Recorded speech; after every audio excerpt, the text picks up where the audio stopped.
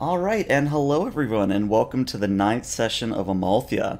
I don't really have much in the... Oh, no, wait, I do have one announcement. For those of you who are, Star Trek Adventures fans, aficionados, etc., etc., I have the absolute privilege of starting next Friday. I will be hosting another game, not game mastering, just hosting on the channel. The Kairos game of Star Trek Adventures. It's a 29th century temporal agent style campaign, and that will be run game master wise by GM Josh. You also might know him as Captain Miller on the Akagi. So if you're interested in that, tune in Fridays afternoons, and should be a good time. But other than that, I think we're just going to go ahead and jump right into things. So, Prier, I believe you have the opening log today. And if not, I can always make one up myself. I have one. Chief Medical Officer's log, stardate 62967.1. Well, my life just got more interesting. The Gamma Quadrant never ceases to amaze me. Well, and I guess that applies to Jensen as well. As the fleet has captured their little rogue planet, Jensen decided to ascend into a higher being right in front of my eyes.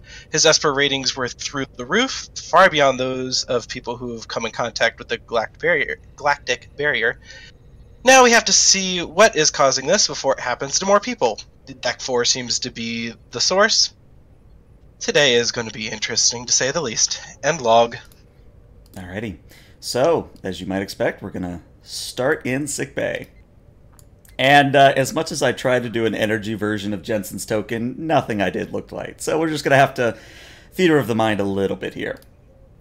But in any case, Jensen is pretty much as he was before. He's just made of pure energy.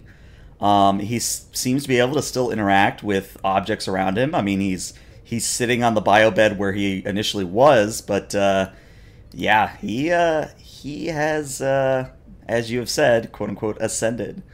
But to start things off, Prier, I would like you to roll me a Reason and Medicine at a difficulty of 1, please.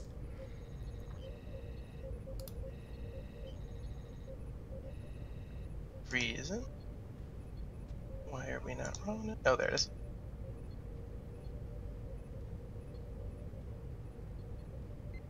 Would I have a focus?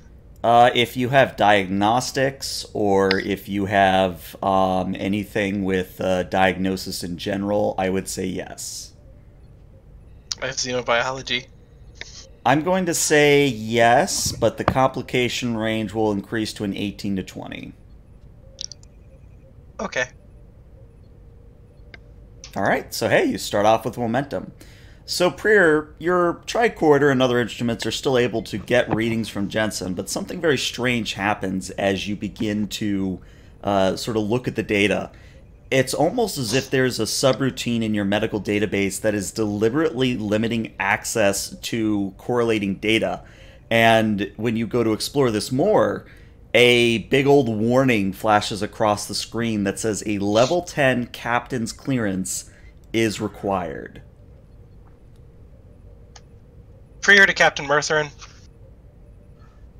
Out of character, what's been happening up at the bridge where I've been? Well, so to catch people up, after you guys launched some of the Callistos to help tow the powerless Ophion and Lysithea back to, sort of recoup their power supplies, not much has happened. You recently had captured the rogue planet, and pretty much it. Your excitement for the day was pretty much ended until this happened. All right, well, main thing is, have I noticed that something screwy's happened? Oh, right, because you're an empath. Yes, you said well, something. I was thinking more, have I noticed that the ship sort of went ka-chunk? No, the ship has not gone ka-chunk, but you have noticed a disturbance in the Force. Okay. So, Mertherin here, sorry, go ahead. You need to get to sickbay as soon as possible, like 2 seconds ago, kind of thing. Hang on. Okay, I've never felt like this before, but has Q come on board? Not exactly. It's our pal Jensen. There's a prolonged silence. I'll be down shortly. Thank you.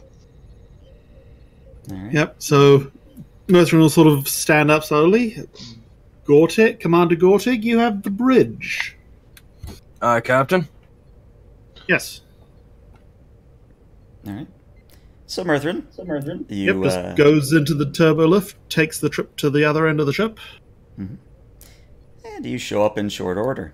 And yeah, Merthrin, when you walk into the main part of sickbay, you see that Jensen is, as I said, comprised almost entirely of energy. You can see right through him, but he, again, seems to be able to interact with objects, and he looks over at you, Captain, and says, Hi, Captain, sir. I would stand, but the doc here said I should stay where I am. Is this Lieutenant Jensen? Yes, sir, it is. I need you over here. And Mertrin sort of like just comes over, just not taking his eyes off Jensen, just like, how, what the? Exactly. I needed level 10 clearance to be able to even access the information on this. Right. So he'll take the pad and like look at the level 10 clearance and like if there's anything like for Captain's eyes only that he has to clear before he can give it back to Priya. Yeah, so if you enter in your access code, it's going to take a control and a command at difficulty 0. Alrighty.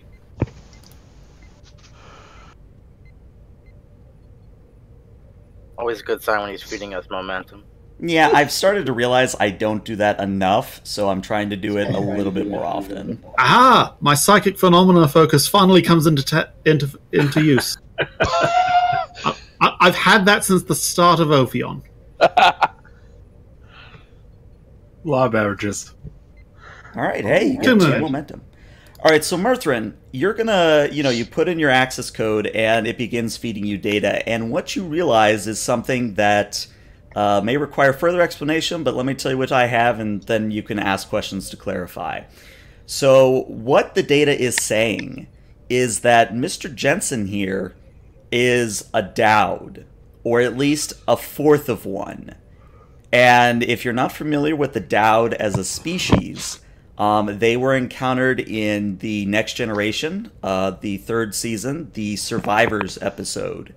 Long story short, they are a sort of quote-unquote higher being type thing, and they have the ability to do quite a lot. Long story short, they can, at a whim, could erase an entire species. But they are not Q level. Q can bring people back from the dead. Jensen, or at least the Dowd in general, cannot do that.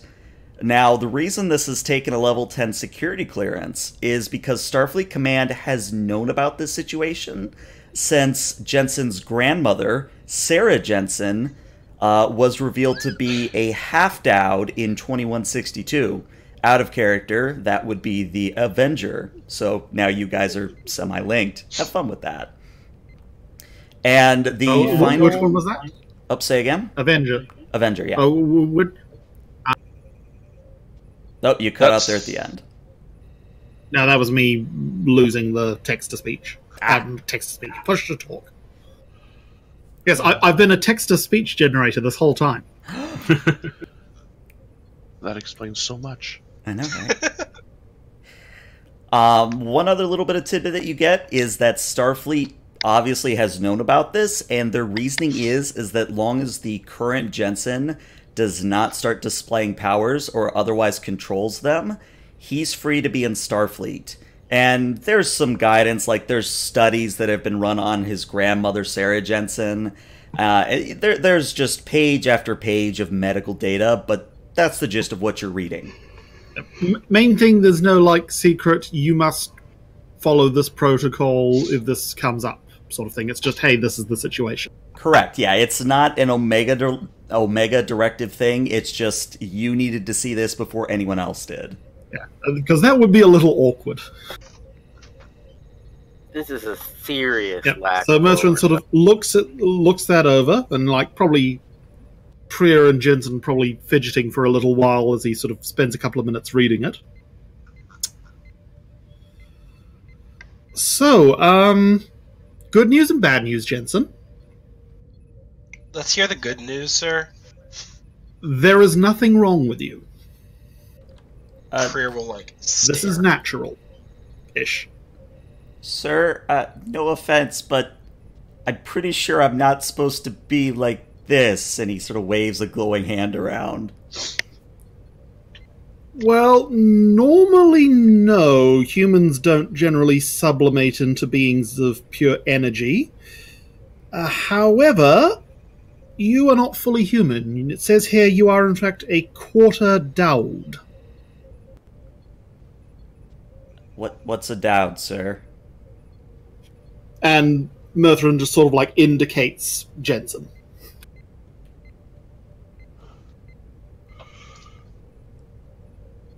Jensen he just stares at you questioningly, like he doesn't really know what to say, like he's as lost as anyone else.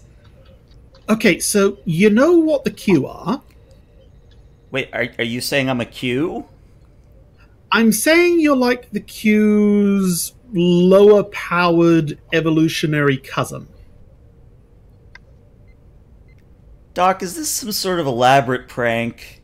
I mean, Lord knows I know I deserve it for bothering you so much, but this is a joke, right? Like, I'm actually fine. I mean, I'm having a dream. I mean, if this is a prank, it's a prank involving the Admiralty. Oh, that's just cruel, Risazo. They're just reading in the chat. Wait, you're telling me that I'm a god? I wouldn't go that far. I mean, you can't... Well, put it this way. You have the potential to cause a lot of damage, but you're not quite up to fundamental laws of reality breaking. And Jensen actually brightens up and he says, wait a second. If I'm like a Q... Sir, I think I can take the Amalthea and the entire fleet home. Jensen, no. Yeah, and I imagine we both go, oh, wait, before you do that, and then he just goes and does it. Yep, he snaps his fingers, and immediately everyone on the Amalthea is flung to the right as you feel yourself being almost glued to the deck plates as the entire ship is just wrenched through space, and everything buckles and the lights flicker, and when everything comes to a stop finally, those of you in sickbay, Jensen is no longer to be found. Commander Gortek, this is bad. Captain Mertrin to the bridge. Status report. Nobody move. I may have acided in surprise. What is the Amalthea's relative position? So that would require... I mean, that would have been Merthrin's next thing would be... Basically, he's just checking on the bridge that no one's dead. Mm-hmm. And then Merthrin to astronavigation. Let's go to the bridge for this one. All right. Actually, who is in charge of astronavigation? I mean, you have an entire department dedicated to it, but I think Ensign Hamasi, being your science officer, would handle this. So if somebody wants to roll... Ensign Hamasi, could you just do let me work out what the technobabble here is. Mm-hmm. Hamasi, can you do an immediate scan to figure out where we are in the quadrant? On it, sir. And yeah, while someone is rolling for Hamasi is going to be rolling a reason and science. The difficulty here is going to be a 2 because of your damage sensors. However, if I recall correctly, because you repaired at least one breach of your sensors, the Amalthea can assist. And Hooray! The Amalthea will be assisting you with a sensors science, but the complication range will be an 18 to 20. Some spatial phenomena for focus? I would say astronavigation, stellar cartography, or otherwise astrophysics would apply, but astral phenomena, not so much. Alright. Well, she still rolls well. Alright, well, you got the 2 successes you need. Alright, so Hamasi kind of looks at says, Sir, you're gonna want to come back up to the bridge. A long shot here, but are we in the Alpha Quadrant? No, sir. Yeah, you're gonna want to come to the bridge. That was a nice thought. On my way. Commander Gortag, I'm receiving several damage reports from across all decks. Priya, could you, scan to make sure Jensen isn't, I don't know, dissolved into the atmosphere or something? I'll do a scan here quick, although I'm getting casualty reports from a couple different spots on the ship, so I'll be dealing with that here too. I'm acknowledging air reports as fast as they can come in. Free pack to Captain. On my way.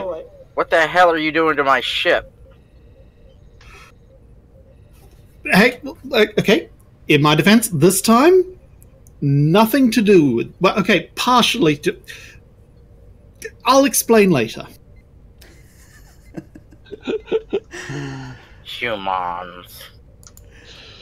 Alright. Still not a human. Alright, so Mirthrin, you arrive on the bridge in a very quick order, and by the time you arrive, Hamasi has put up a holo display of the galaxy where you usually would have, a communication is, so that everyone on the bridge can see this. And what you see is that she has highlighted where you were around Suthia and where you are now. And you see that you are now 125 light years away from where you were, so that you're actually farther out towards the rim of the galaxy, away from the Alpha Quadrant. God damn it, Cut Jets. out the end there. Okay, that is a lot better than it could have been. Out of character, do I remember who here has complained about Jensen? I know Gortag has. He has a file as thick as one of your arms for false security alerts. Oh dear. All right, I've so most dispatched will security. come and go. Yeah. Okay. Well, you're going to find out sooner or later, so may as well tell you now so you can get the console punching out of the way. Okay, so Lieutenant Jensen ascended to a higher state of being and attempted to send us home. He instead sent us 120 light years in the opposite direction. Captain, by my calculations, it would take us roughly 30 days at Warp 9 to reach Suthia. Out of curiosity, did any of the other ships come with us? No, so that is actually something very important that Derval will see. I went back and I re-listened to the video, and we didn't specify which Callistos were out assisting the rest of the fleet. So I'm Probably going to a few say of them. that only the Io and the Europa came with you, because they were in the Amalthea when Jensen snapped. And are now probably plastered against the bulkhead. Captain, Probably. I'm not detecting any of the other fleet vessels. Only the Io and the Ganymede are with us, as they are in their hangar bays. However, I am receiving extensive reports of damage in the hangar bays, as most of the shuttles and fighters have come off their mooring lines.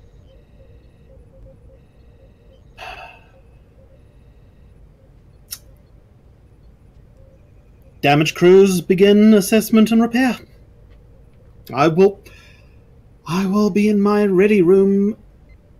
If you're going to need me at some point, just call me when you need me. And he's going to sort of start going into the ready room, and as he goes in, we're going, computer, aspirin, whiskey.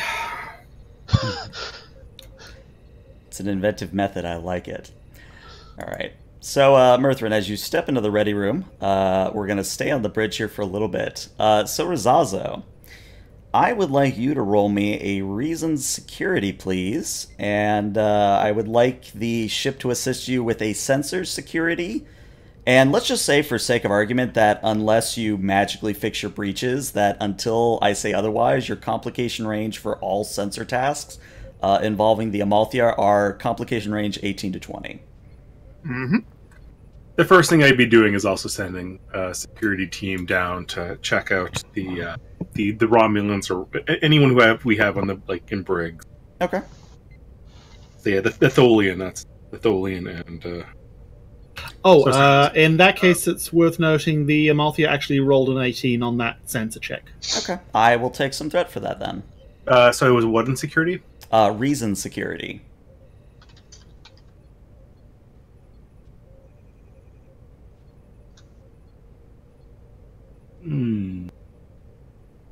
Starfleet protocol maybe as a focus? I don't know. I would say if you have tactical systems, that would apply. All right. Well, I'll see what I. Ooh, nice. Very nice. All right. Someone could get the Amalthea, please. Okay. From an engineering standpoint, what is the major damage from this flinging that has happened? We'll get to you after I'm done with Rizzazo. Right up. Sensors plus security. All right, you guys get a momentum. You're up to 4. Nice. So, Rizzazo, the good news is that your tactical systems check out. Thankfully, none of the phaser arrays, none of the torpedoes were damaged in whatever Jensen did. However, you are noticing that you are coordinating a little bit with Hamasi, and you're realizing that your top speed is likely going to be limited, because while you have sort of started repairing the sensors, in order to go warp 9, you would need greater sensor functionality. The best you can do safely is warp 5. That's not good. Which quick calculations would increase our travel time to something. I'm running calculations. Hundreds of years. I do not. That would be roughly 213 days, sir. Commander, I do not in a part of a year. Make our way back anytime soon. Commander Gortag, with your permission, sir, I would like to launch probes to understand what might be around us. Granted, and might as well launch one of the Callistos just in case. Understood. I am deploying. I will be deploying the Ganymede, sir. It's the Io and the Europa, not the Ganymede. Oh, Io Europa. My bad. That's I fine. shall deploy the Ganymede Europa. is still with the rest of the fleet. All right, go ahead, Gortag. Can I try pinging one of the other ships? Preferably the ones with power to be able to receive a message? Yes, you can attempt to hail them. Let's see, because I know this is like a difficulty 0. So let me look it up real fast. I know it's communication something for the ship. I just got to remember what it is for you guys.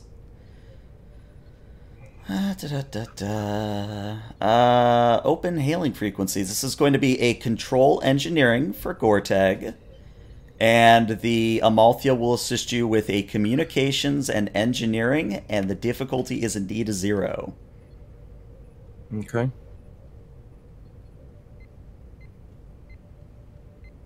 I can roll ship.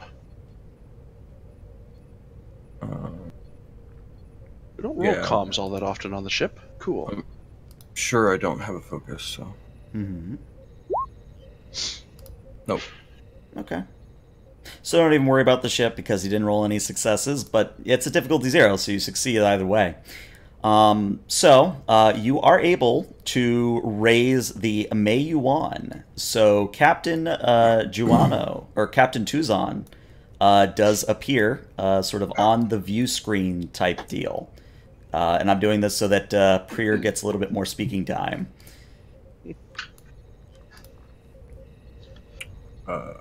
Captain Tuzan, this is the Amalthea. Do you read us? I'm reading you, Commander, although I'm not seeing you. What happened? We had some sort of spatial incident, and we have been flung somewhere in the neighborhood of 150 light years away.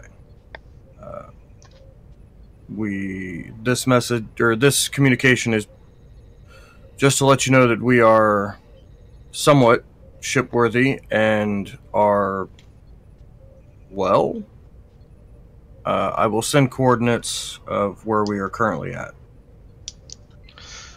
Understood. Do you want us to attempt to come out to you, or hold position at Suthia?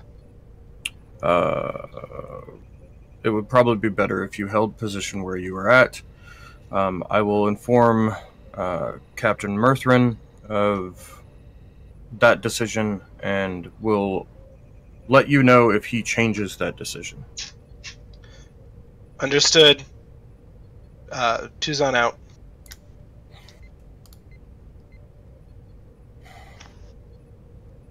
And then I will chime the captain in his office. Or chirp it. Yeah, Murthrin will wander out. Yes? Captain, I have made communications with the May 1 and apprised Captain Tuzon of our situation. I did not, however, tell him exactly what happened. And he questioned whether they should come to us or stay where they are. I chose for them to stay where they are, figuring that would be a safer course of action. Yes, for now, that's probably the best course of action. Bringing any other ships out here wouldn't do a great deal. Especially seeing as how we can't find Jensen right now, and not knowing what else is going on. Well, let's get those probes sent out, see where we are, if there's anything we need to be worried about while we try to get the sensors to the point where we can achieve Warp 9. The Europa will be deployed in 5 minutes, sir. And Darval jumping the gun of what I was just about to say, I've also ordered the one of the Callistos out to help with the probes, as well as finding out where exactly we are. All right. I will go down and see how Captain Freepack, how CPO Freepack is doing. All right. So we go to engineering. And in engineering, it is understandably a little bit chaotic because, everybody is running around making sure that, nothing breached or nothing broke during whatever the hell happened. And Chief Freepack, you're starting to finally get a handle of the situation when the captain himself walks into your engineering bay. You really did a doozy this time. What happened? Would you believe Jensen happened? All you humans are the same. Wherever you go, everything messes up. Still not a human. Anyway, we're currently about 120 light years out of our way, and everything took a bit of a knock. So currently we're just in damage control, seeing where we are, and then eventually we start limping back towards Suethia. Well, you got all of this really lucky. I've got repair teams checking every inch of this hall, and you're lucky the EPS conduits didn't blow up when the stabilization fields they didn't blow up. I'm spending 2 threat to make the nearest console blow out and spark. Not injuring anyone, but it blows out anyway. So, looks like you could use all the hands you could get. If I could grow about 4 more, it'd be likely. Maybe make a couple copies of myself. I know a guy who can use a transporter to do that. I'm just saying, if you give me, the nod. Well, we'll table that for now, but in the meantime, there's not a great deal I can do on the bridge, so I feel like occupying my hands with something. Where do you need me? Jeffrey's tube 6, 8, 9, 16, Dex 5. I mean, you know where the toolkits are. Yeah. And give me a ring if anyone tries to contact me. Before you go, Captain, there is the situation of Deck 4. Did Pierre bring this up to you? No, but I suspect it's probably related to the current situation. Well, I believe it was involved somehow. There are a couple of more crew members running around with symptoms like Jensen's. I think we should probably investigate that before more of them start, flinging us across. Yes. I'll get Priya to take a quick look at them after he's dealt with the emergency triage. I'm going to go do some scans of Deck 4 then, to see what's going on. And Merthrin goes, finds a set of tools, and climbs into the nearest set of Jeffrey's tubes. Mm-hmm. And because I think it's interesting, I think this is a stellar example of probably one of the rare opportunities where an enlisted man gets to tell the captain what to do. So let's see. Between Freepack and Merthrin, I'll let you guys assist one another, so you can decide who takes the lead on this. But I would like Freepack, because he's actually a better engineer than me. Yeah, well. I would like you to roll me a insight and engineering. The difficulty here will be a 2, unless Freepack does it, in which case, because he is chief engineer, that will become a difficulty 1. All right. Just looking at my talents.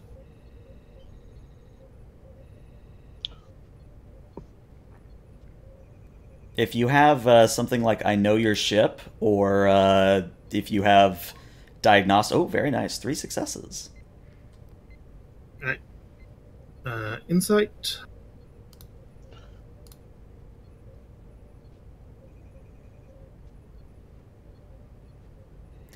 And just the 1 die, because I'm assisting. Mm-hmm. And while he's doing that, to answer your question, Walter, no, they have not yet. Alright, so hey, you guys are not only capped on momentum, but you have 2 remaining that you could spend to ask free questions. So between the 2 of you, you realize that aside from some microfractures here and there, the Amalthea weathered this pretty damn well.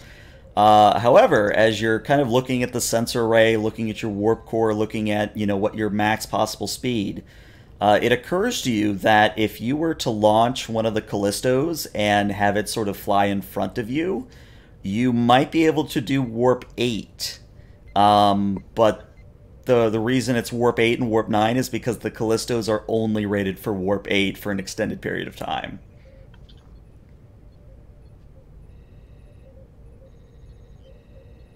Captain, you ever ridden on the tail of a beryllium comet wake riding? We used to do it all the time back when we were racing.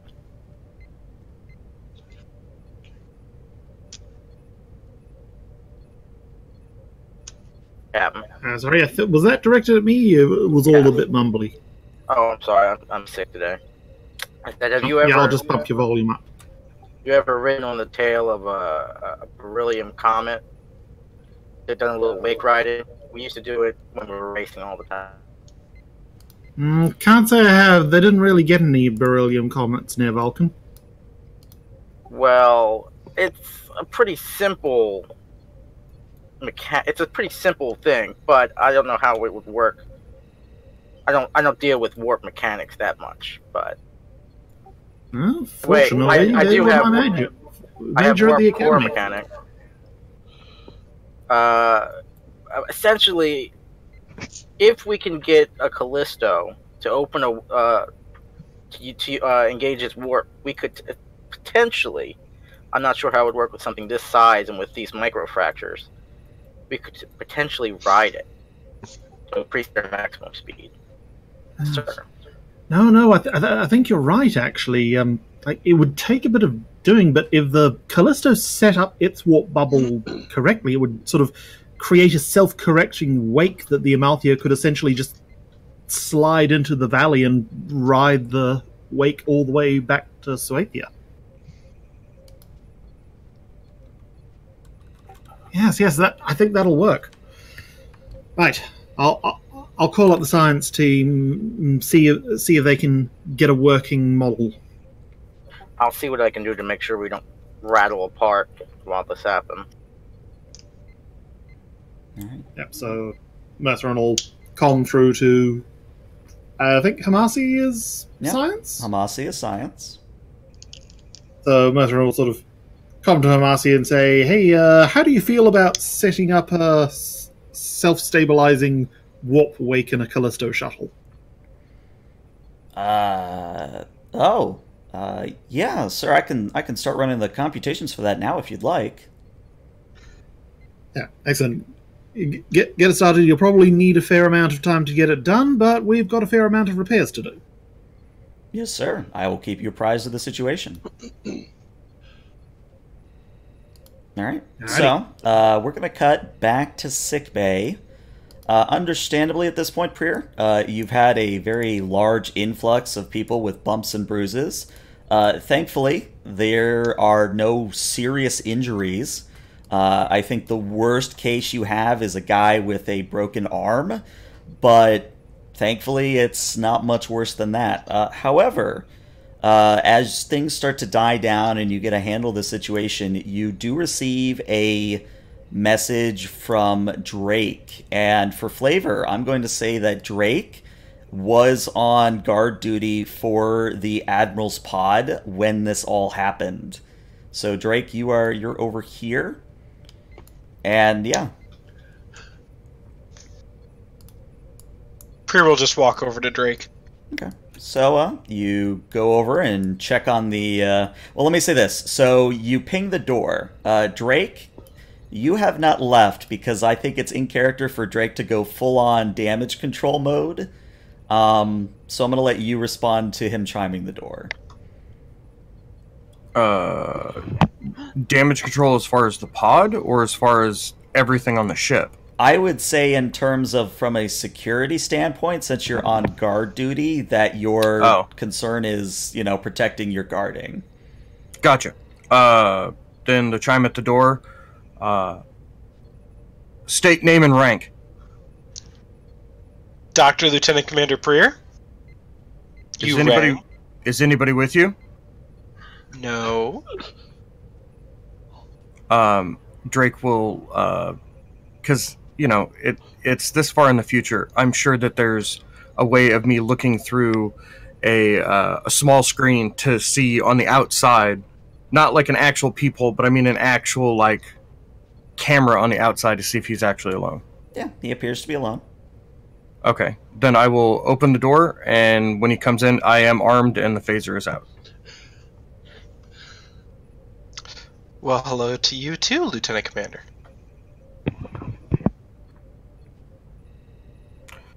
I think there's something wrong with the pod. I'll walk over and pull up my tricorder. All right. So you are indeed seeing, since you're already Captain Momentum, you are seeing that whatever the transition process did, it is basically causing the Admiral to begin thawing ahead of schedule. So if you want to stabilize him and get the pod working again, this will be an extended task. Oh no. Oh, this is not good. We've got to stabilize the pod. Well, you do have 6 momentum. Mm-hmm. Well, I like to point out that the GM did say if we want. Well, let's not kill the Admiral, so let's try to stabilize the pod. All right. So, this is going to be actually a rather simple extended task, and I'll type it out as I say it. So the work track is going to be a 12. The magnitude is going to be a 3. There will be no resistance. The default difficulty will be a 3 as well. And I would say that the default task for this is going to be a control and a medicine, or a control and engineering.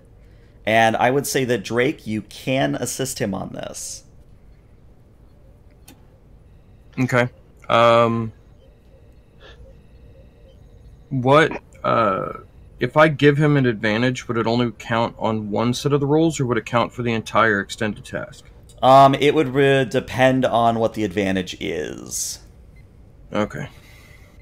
Then it probably won't work. Okay. I will say my control medicine is a 15, so would like research methods or emergency medicine count as focuses? I would say definitely emergency medicine. Alrighty, and I am going to spend 1 momentum for a 3rd die. Alright.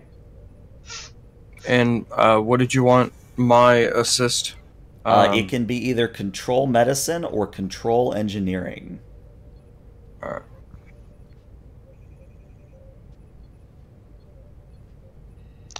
And I'm going to re-roll that 0. Alright.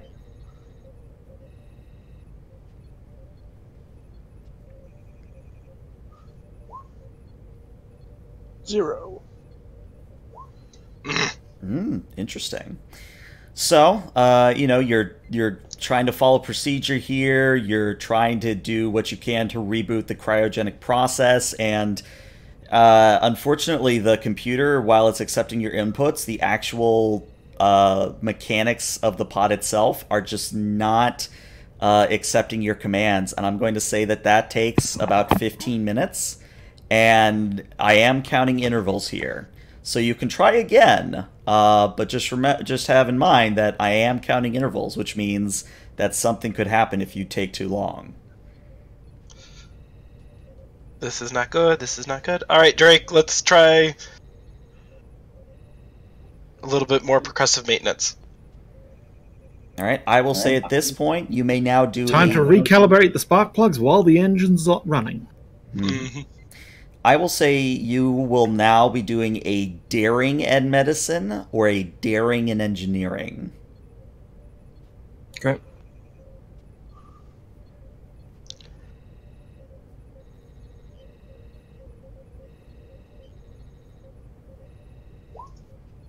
All right, 1 assist from Drake.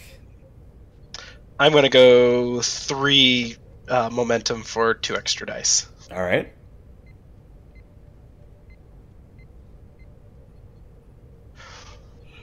Wow. Well, you can re-roll one of them.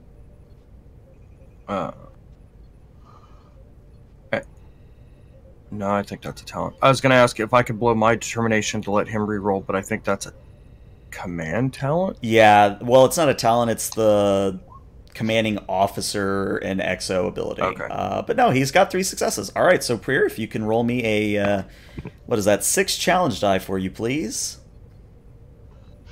All right, hey, that's a breakthrough. So yes, because you said it, with a little percussive maintenance, you are indeed able to get the pod to begin stabilizing. However, the Admiral is not out of the woods yet. You do need to continue working on the pod in order to fully stabilize him. But the good news is you only need 2 more breakthroughs, and the difficulty has gone down to a 2. All right, a little bit of progress, Drake. Let's keep going. Still a daring medicine? I would say you could go back to control at this point. Basically, if you fail one of these rolls, it goes to daring instead. Gotcha.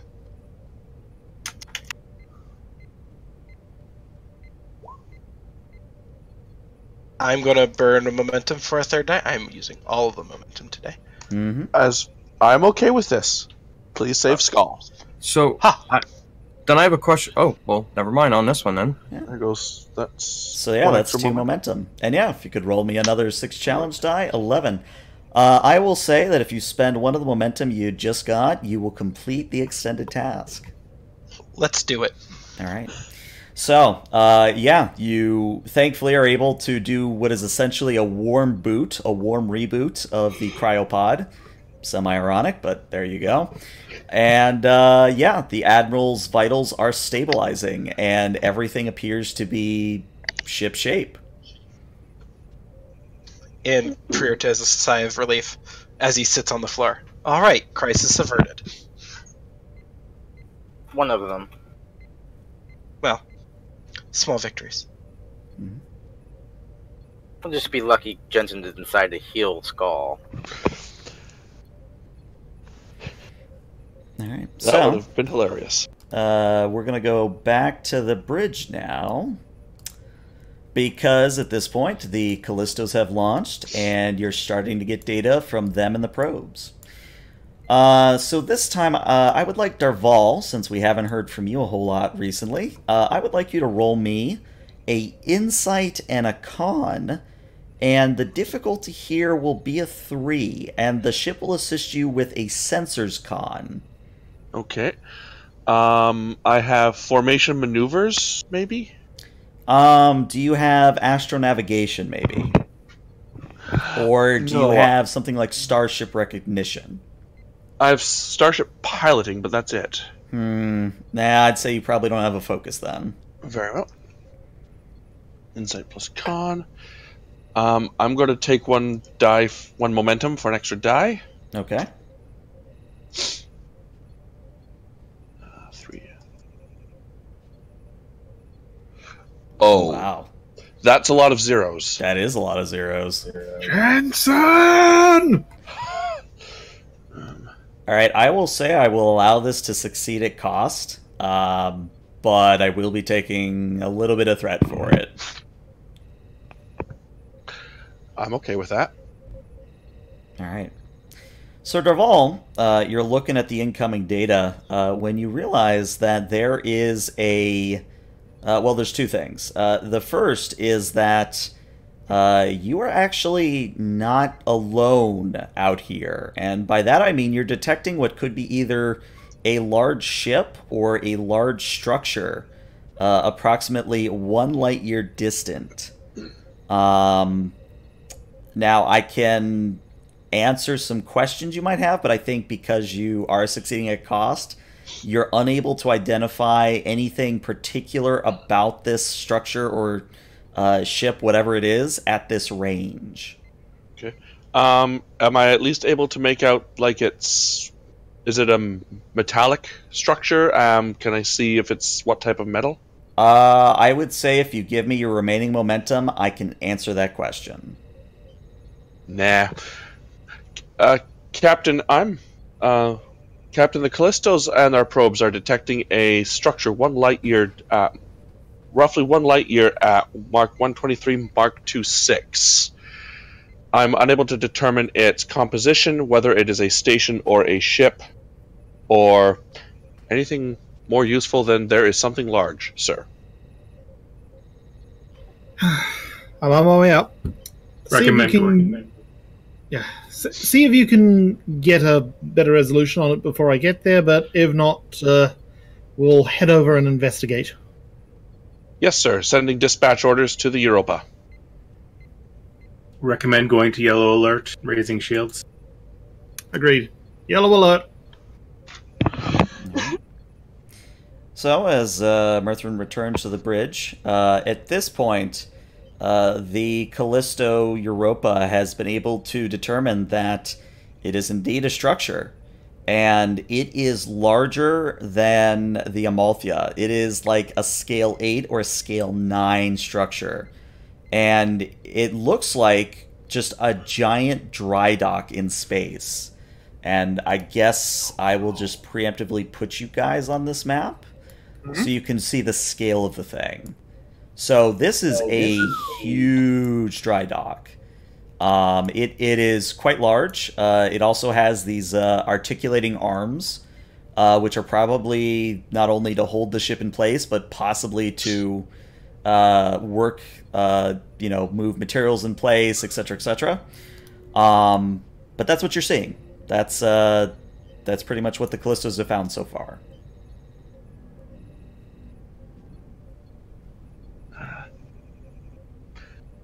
Commander Gortag. Commander, Captain. Let's try sending a standard hail, see if anything responds. All right. So, you send out a hail, and sure enough, you do get a reply. audio only, and it is a very robotic, very artificial voice. It says, this is Station Gamma 3. We are able to provide mechanical and biological repair services at a fair price, should you be interested. I don't like the way it added biological.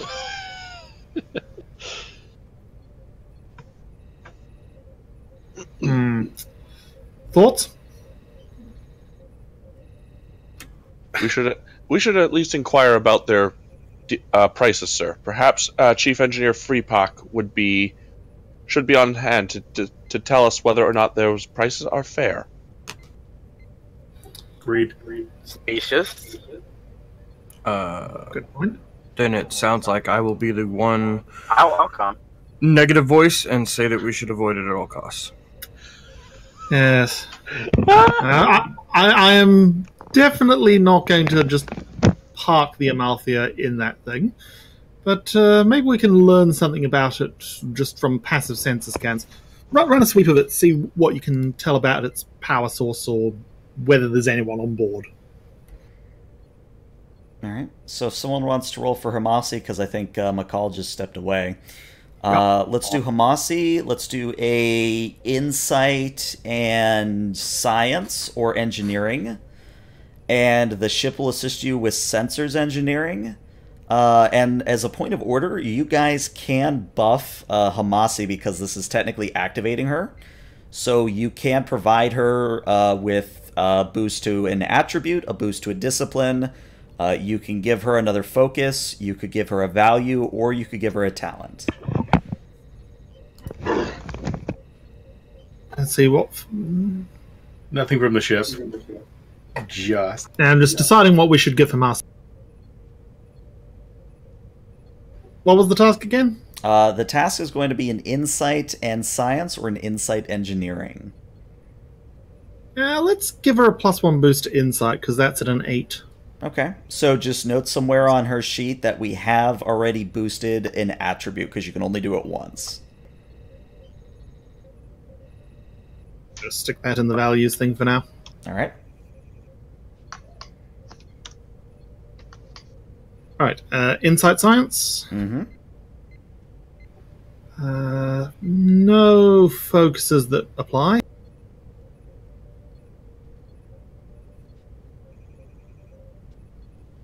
And I'll spend a momentum to get a third die.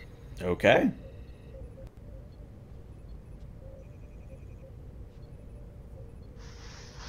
Two successes. Two's all you need.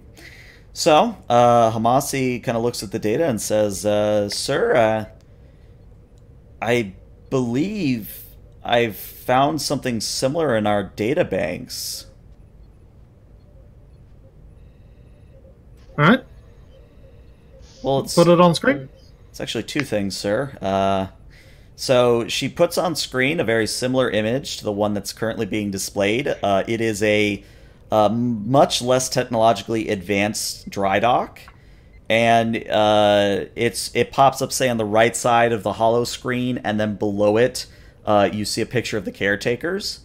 And she says, if I understand this correctly, sir, the original Enterprise, the NX-01 Enterprise, encountered a Drydock similar to this long, long ago. They called it the Ware. They belonged to the Ware. It was eventually destroyed, sir, but there was sort of a joint Klingon Federation search to eliminate these automated repair stations. And to my knowledge, they were all destroyed, but it was never explained who the Ware were or where they came from. I believe that this might be a Ware facility. But, sir, I'm also detecting similarities to the caretaker construction. It's subtle, but there's a certain isotope in the metallurgy suggests that they might be related to the caretakers in some way. Or at least be using the same raw materials. Curious. And Merthin will sort of call up the NX-01 mission report on his pad and like skim it for the details there. Out of character, I haven't actually watched that episode, so I don't know the details. Okay. Long story short, the Enterprise had taken quite a bit of damage from a Romulan mine, and they had sent out a distress call saying, hey, we need repairs, because if we don't get these repairs, we won't get back to Stardock for several years, because they were limited to Warp 2. A Tellarite freighter captain said, hey, you should go here. There's a repair station. It's great. And they went to this. They found a repair dock. And this was actually the first time that we saw replicators on Enterprise. So the whole point with the repair dock is it was fully automated. They made a trade of a couple hundred liters of warp plasma, and the station was able to repair almost everything on the Enterprise within 36 hours. However, the caveat is that it tried to abduct Ensign Mayweather, and it tried to pass it off like he had died. It created a medical clone to sort of explain where the real Mayweather had went. Huh. And the sort of, does it say anything about the Enterprise and Klingons systematically destroying all the docks? Yes, it does. It does go on to say that the Enterprise did destroy the dry dock it had been with, and then later on it helped the Klingons destroy the other facilities that were found.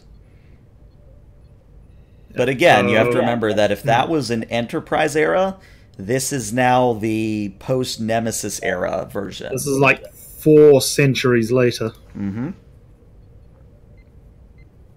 It's also worth Two noting or three. the station adjusts itself. It takes a scan of you, everyone in your ship, adjusts itself to be perfect for not only the ship but all the inhabitants on it, and it even can provide medical assistance. Mm-hmm. Hmm. But Well, I have no particular desire to step into the spider's web, so let's try backing off and see if it reacts. Okay. So, we'll say for sake of argument that you guys have traveled to the immediate area just to get better scans and better visuals. As you move the Amalthea away, the dry dock does not respond, or at least doesn't do anything to indicate that it's, annoyed or anything with you leaving. Hmm. Captain, Yes?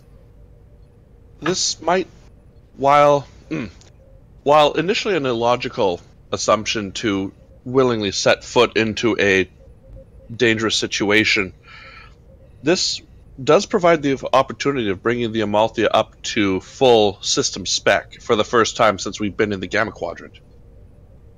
We are aware that the station may try to outwit us, so to speak, and perhaps we could prepare some countermeasures for it. After all, we have come where we have technologically progressed significantly since the first encounters. Still, if this was a military ship, I might consider it, but we have civilians on board. I'm not willing to risk it. But let's Alternatively, let's what if, put. Oh, Captain, what if we loaded up the damaged parts into a Callisto and flew the Callisto into the trap? that actually might not be a silly idea. There. Worst case scenario, we actually losing a Callisto would be pretty bad, but it's worse. It's better than losing the crew. The USS Io still has some damages from its fight with the unidentified species. Perhaps we could send that in unarmed and or unmanned and see what happens. And maybe put the worst damaged components of the sensor system in as well. See if it heals. See if it repairs those. Out of character, the Klingon Federation Task Force used a modified code from the Ware's operating system to shut them down. So reprogramming it is because the whole thing about it is that it malfunctioned, and that's why it does it. It needs to keep repurposing biological processors, and so potentially software could change could. True. Okay, well, so out of character. So I'm thinking a couple of options here. One, we load up a Callisto with broken sensor parts, push it into the dry dock, see what happens. Alternatively, we try and just go full. We are in charge now, and just try and actively subvert the station code. It's probably about this time that the captain's getting the report from Prier saying that the Admiral's pod was trying to depressurize. Oh, right. If we load the pod in, they might be able to fix that as well. That sounds awesome. Let's do this. Yeah. Well, in that case, though, Mertram would definitely want to have control of the station before putting the Admiral into it. Time is up, yes. The entire the entire station is modular, except for the one central database where it keeps its biological processors. And in the Enterprise episode, they were unable to scan that section. We should probably see if we can actually get a read on that area. Oh, darn, we've got 25th century sensors, but they're broken. Mm-hmm. That's true. Although if we stuck them on the Callisto, had them repaired, brought them back, installed them. Captain, I have a proposal. We load up the Admiral. They will not take the Admiral because he is dying. If they might be able to medically fix him. If not, they will to fix his pod. I propose that I accompany them on one of the Callisto's Aura shuttle with just that pod. They want biological life. My biology is probably not compatible. Just to remind you, even if we have fully functioning sensor suite, it would take 2 months in dry dock to install them. That is a good point. So, do we want to? So from what I'm hearing it now, it's take the Callisto, Rizazo, and the captain in the cryopod, park them in the dry dock, see what happens. It's a good start. We also have the biomimetic gel that we could potentially fix their biological processors if they need it. If we load up the pod with biological gel, they might take as payment. Well, I mean, we do still have to negotiate payment. Mm-hmm.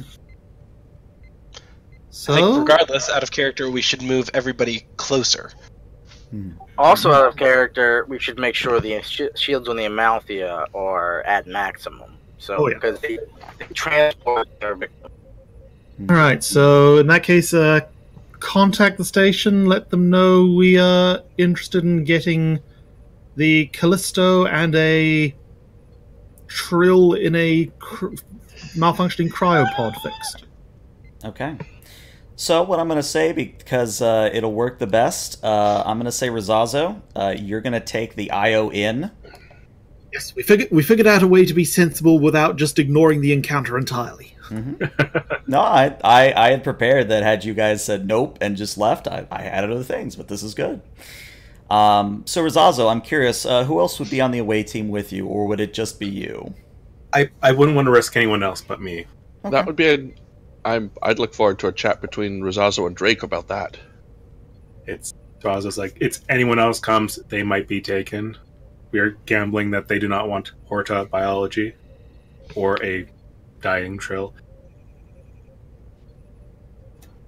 Well, Drake did say, or at least Walter did say, that he was going to stay with the Admiral's pod, so Drake might still be coming. I can definitely imagine Drake just insisting point blank that he stay with the Admiral. What do you say, Walter? Yeah, true to character, Drake would stay with it. Okay. In that case, cannot rule you. Yeah, we'll just we'll put these tokens on there so we know who's there. No, but in learning from my past mistake, I will tell Rizazo that he is in charge of this whole ordeal. I'm simply here to take care of the pod. Understood.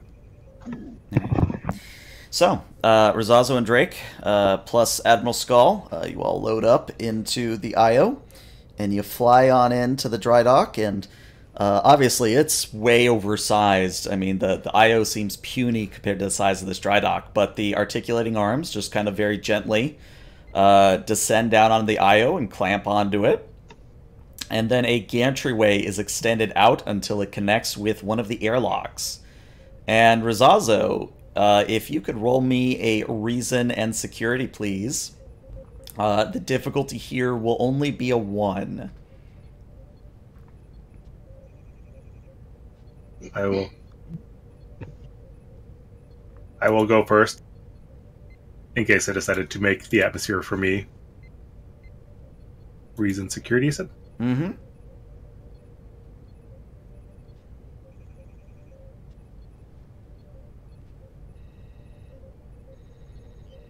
All right, I will say this can succeed at cost, but I will take threat for it. Alright. Seeing what I rolled. Okay. Yeah. So let's take that threat. See what happens. So, it is actually a good thing, Rizazo, that you went on ahead, because sure enough, the internals of the station are quote-unquote Horda-specific. The environment is not unlike where you might have grown up in. It is very warm, very uncomfortable for other humanoids, but to you, it feels wonderful. In fact, go ahead. Very claustrophobic, very little open space, tight corridors. Mm-hmm. Very little atmosphere. But basically, as you go across the gantry and into the station proper, you are led only because there's one way to go at this point. You sort of follow the corridor along until you come to a circular room. And in the middle of the room, there is a pillar. And as soon as you, I guess, not walk in, but sort of slide in, a holographic display of the IO appears from out of the pillar. And that same robotic voice says, damage detected. And it highlights areas on the IO where the damage is. This facility may repair this damage for the appropriate price. And it displays to the side of the image, it displays a textual version of what it is willing to take as payment. Now, in terms of payment, what it is, it basically scales from the hell no to the, yeah, we might be able to manage that. What it's asking for is about 200 liters of warp plasma. Seems reasonable from the Amalthea. We probably produce a lot of warp plasma. The other thing that you notice is that it's saying that the average repair time is going to be about 3 hours, which is significantly high or significantly lower than had you tried to do the repairs yourself. So yeah, it's like click my comm badge, wave my hand over the text so it translates it to me, and then I read out loud to everyone else. Mm-hmm. Captain, here are what they are offering. The repair times for the IO is giving me an estimate of 3 hours. Does it include the captain's pod in the? It does indeed. It does say that medical services is listed, and it is included in the price of 200 liters of warp plasma. For 200 liters of warp plasma, we can restore the Admiral's pod, if not the Admiral. That is suspiciously reasonable. Rule of acquisition 294, Captain. A bargain usually isn't. But there's Any further details, like fine print or anything? scanning. Yeah, Nope. flip down the full list. Unless you're blind, you're not seeing anything that says, "Oh yeah, and we own your ship now," or "Oh yeah, we also steal someone from your thing." Like none of that. It's very straightforward, very direct. Technically, I am blind, but no eyes. But yes, the hand sensor doesn't pick up any additional. It's nothing that I can read, Captain. There's bound to be some hidden catch, but is it worth the risk to save the Admiral and possibly repair the Amalthea? Or the IO? And Mercer and all will just like tap a few numbers and authorize the transfer of warp plasma. All right. All right. Keep your eyes on it. Get ready to beam Rizazo, Drake, and the Admiral out of there if something untoward happens. All right. So, you are given coordinates where to beam the warp plasma, and you beam it over, and the holographic display sort of glows green, and the robotic voice says, "Repairs commencing. You are free to use the facilities here as repairs are underway. Please move any and all personnel away from repaired areas." And a door opens up to your left, and you see what is essentially a large waiting room or a large sort of bar that rivals the Amalthea's that is not occupied by anyone, but it does provide you an overlook over the IO as the articulating arms, begin to work very frantically. And you notice that they are not only materializing needed components, but that they are doing so in a manner that is not standard replication.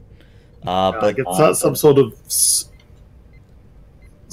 super ultra cool replication. Yeah, it's definitely not showing the usual signs of replication.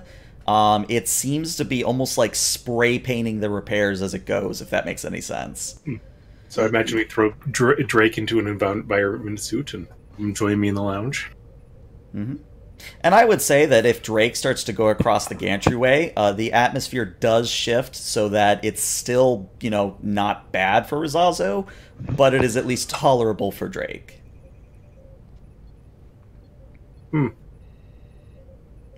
Almost don't need my Teflon spray today. Temperature is appealing. But relevant to Drake, a floating sort of obelisk does sort of appear in whichever room you are sitting with the Admiral in. And this floating obelisk, it is pure black. It just looks like almost a rectangular prism, maybe about the size of a door. And it sort of just floats in a few feet off the floor, and it says, or at least makes the noise, "Please stand back from the patient." I'll take a couple steps back. All right. And a beam of sort of white and green energy lances out from the obelisk and connects with the pod. And you're looking at the readout, and you see that there is some form of nanotechnology involved here. Not Borg level, but, some very small machines doing very delicate repairs. And this goes on for maybe 5 minutes, and then the beam stops, and the obelisk says, "Patient has been stabilized and is ready for activation. If you require any further medical attention, please let us know." And unless you stop it, the obelisk departs at that point. No, I don't have any reason to stop it. All right. I'll check the readings on the outside of the pod. Everything looks green. You're seeing that. Of course, you're no doctor, but actually, you know what? Let's actually make this roll. If you could roll me a reason medicine, and let's see what happens. And to answer your question, McCall, yes. Sweet.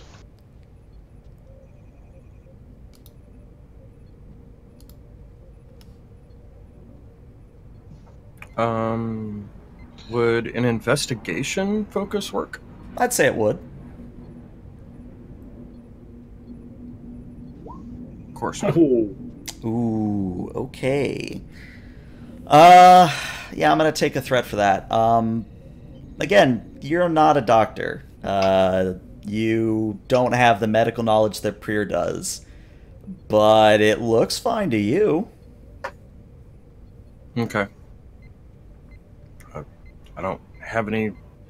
I mean, does it look like it's back to what it was before it originally was damaged? Like, all the readings are the same, the readings on Skull are the same, and all of that? I would say yes and better. Like, Skull's gonna get up and walk out of this pod or start hammering on the inside of the pod? Potentially. Okay, duly noted. It's probably still cryoing him, but yes. Okay. Push the red button. You know you want to. They Then, fixed all his arthritis. He's got his foreskin back. Then hopefully it fixed the alcoholism. No, I'll just stay with the pod until we get back, and I will let Prier do the honors to make sure that I don't do anything wrong. Okay. So, kind of as a point of order, is anyone doing anything during this 3-hour period? And it's an open question to anyone. I would have probably gone to deck 4 as prayer. Okay. Same. Can I have a quick... yeah, once Prier's done with deck 4, I'd like a scene with him and Darval in sickbay. Okay, sure. And that's funny, I was going to do the same thing with Gorteg. Excellent. Just do a party in sickbay. Sure. All right, so Free Pack and Prier, you guys head to deck 4, and if I understand where this is going, you more or less want to scan for anything. I mean, what are you looking for in particular? Anomalies, anything, any particular particles that are emitting that shouldn't be. Whether or not people are sleeping next to unsecured EPS conduits, stuff like that. Gotcha. Really anything that would have caused this to happen. Okay. So let's see. Let's have Chief Repack. Let's have you do a reason engineering. Prier, yours is going to be a reason medicine, and you can assist each other on this. The difficulty here is a 2. What is your target number, Free Pack? Reason engineering, right? Yep. Reason is 8, engineering 5, but I've got diagnostics as a focus. I have reason 10, medicine 14, or Wow. 14. Yeah, you go. I'll back up. Would research methods work? Sure, why not? I also have sensor operation, so Oh kind yeah, of, sensor operation would have fit better. I can apply focuses to an assist roll, right? Yes, you can. What's the difficulty? The difficulty is a 2. Okay.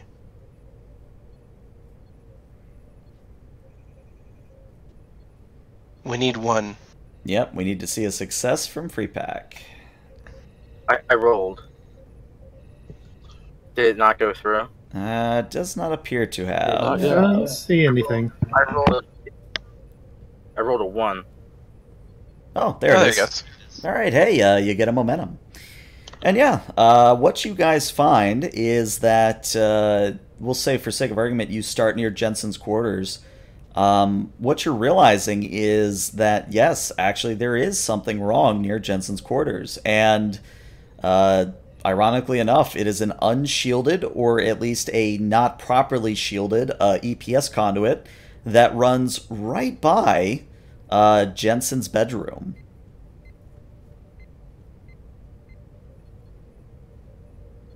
Chief, are you seeing this? I see it. This is. I'm gonna have to talk to repair team 6. I mean, this is shoddy workmanship. Look at this. They've cross-lined it. There's no shielding on this coupling. I'm gonna get right to fix this. Jensen was complaining about headaches before all of this happened. He said it had been occurring for a few days. I mean, I'm gonna have to hunt down the rest of this line to see where else this is unshielded. But can exposure to this even do something like that? I mean, we'd have espers running all over the place if it was true. With Jensen having a strange anatomy, it could have been more than his body was used to, and could very well have caused this. All right. So feel free to chew out whichever guy was responsible for the bad job. Mm-hmm. Might have been Captain Murphin. He was hanging around. Back to engineering. Engineering, sir, go ahead. I need you to give me a swing shift repair team over here on deck 4. Yes, sir. What will we be repairing? I'm gonna need a complete run of this EPS line running along the starboard side. You're just gonna see this mess when you get here. Yes, sir. We'll be right up. So I wonder if Jensen's just floating in space back around Suetha waiting for one of the other ships to notice him. Ophion shot him just to be on the side of caution. All right, so next up, we're going to cut to, maybe about 10, 20 minutes later. Prier, when you walk back into sickbay, waiting for you, we'll say, is both Darval and Gortag. Darval is cradling one of his arms as if it might be broken. Wow. I guess great minds. Gortag's actually walking in with one of his arms around, like, his ribs midsection area. I walk in the door. Man, I'm a popular guy today. What happened to you two? Commander Gortag and I attempted a different version of our physical activity getting down here today. We were racing, sir. Well, I was. Oh. We were racing? You weren't? No. Oh. I was trying to get down here quickly because when the ship was launched across space, I slammed into my console and I think I broke a rib or two. Oh. Is that why? I misinterpreted the situation, sir. It was my understanding that we were just having our morning repeat of our morning physical. Oh. Well, and I was just trying to keep up, sir. And that's when good job.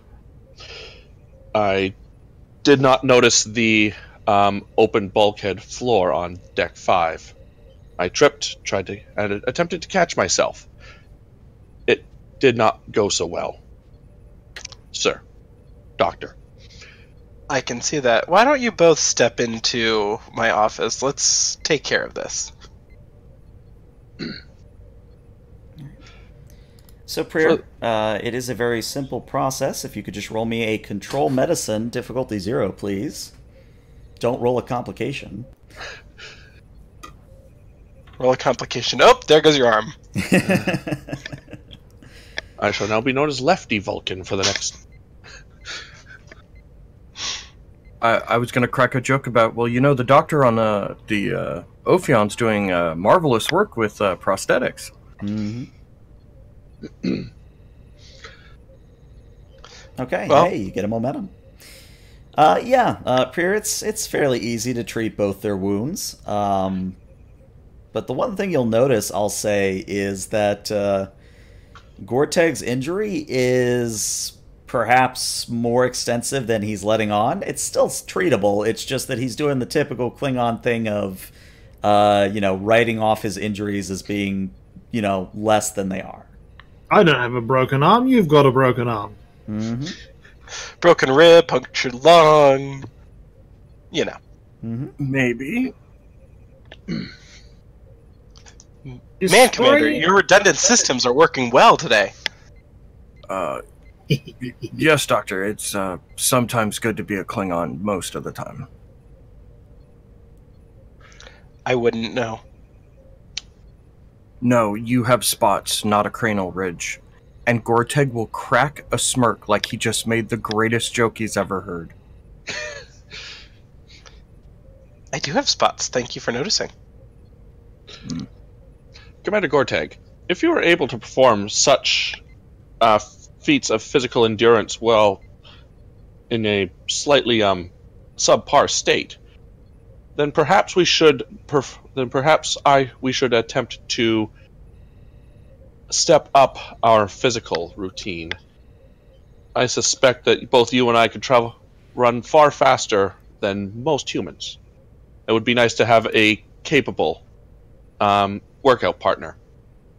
Well, of course, I believe we have talked about this before, but just one problem after another, after another, after another, after another, you get where I'm going with this, right? Commander, you're describing my Tuesday. Well, wait, it's Tuesday? Commander Gorteg, when was the last time you slept? Darval, you beat me to it. I don't know. In the words of Chief Freepock, don't ask questions you don't want the answer to. Do I need to order you to go take some sleep, or are you just going to go do it? I will as soon as we are done with whatever we are doing. Well, I fixed you here. True. Well, I mean, yes, okay. Just please let the captain know that I'm not abandoning my post.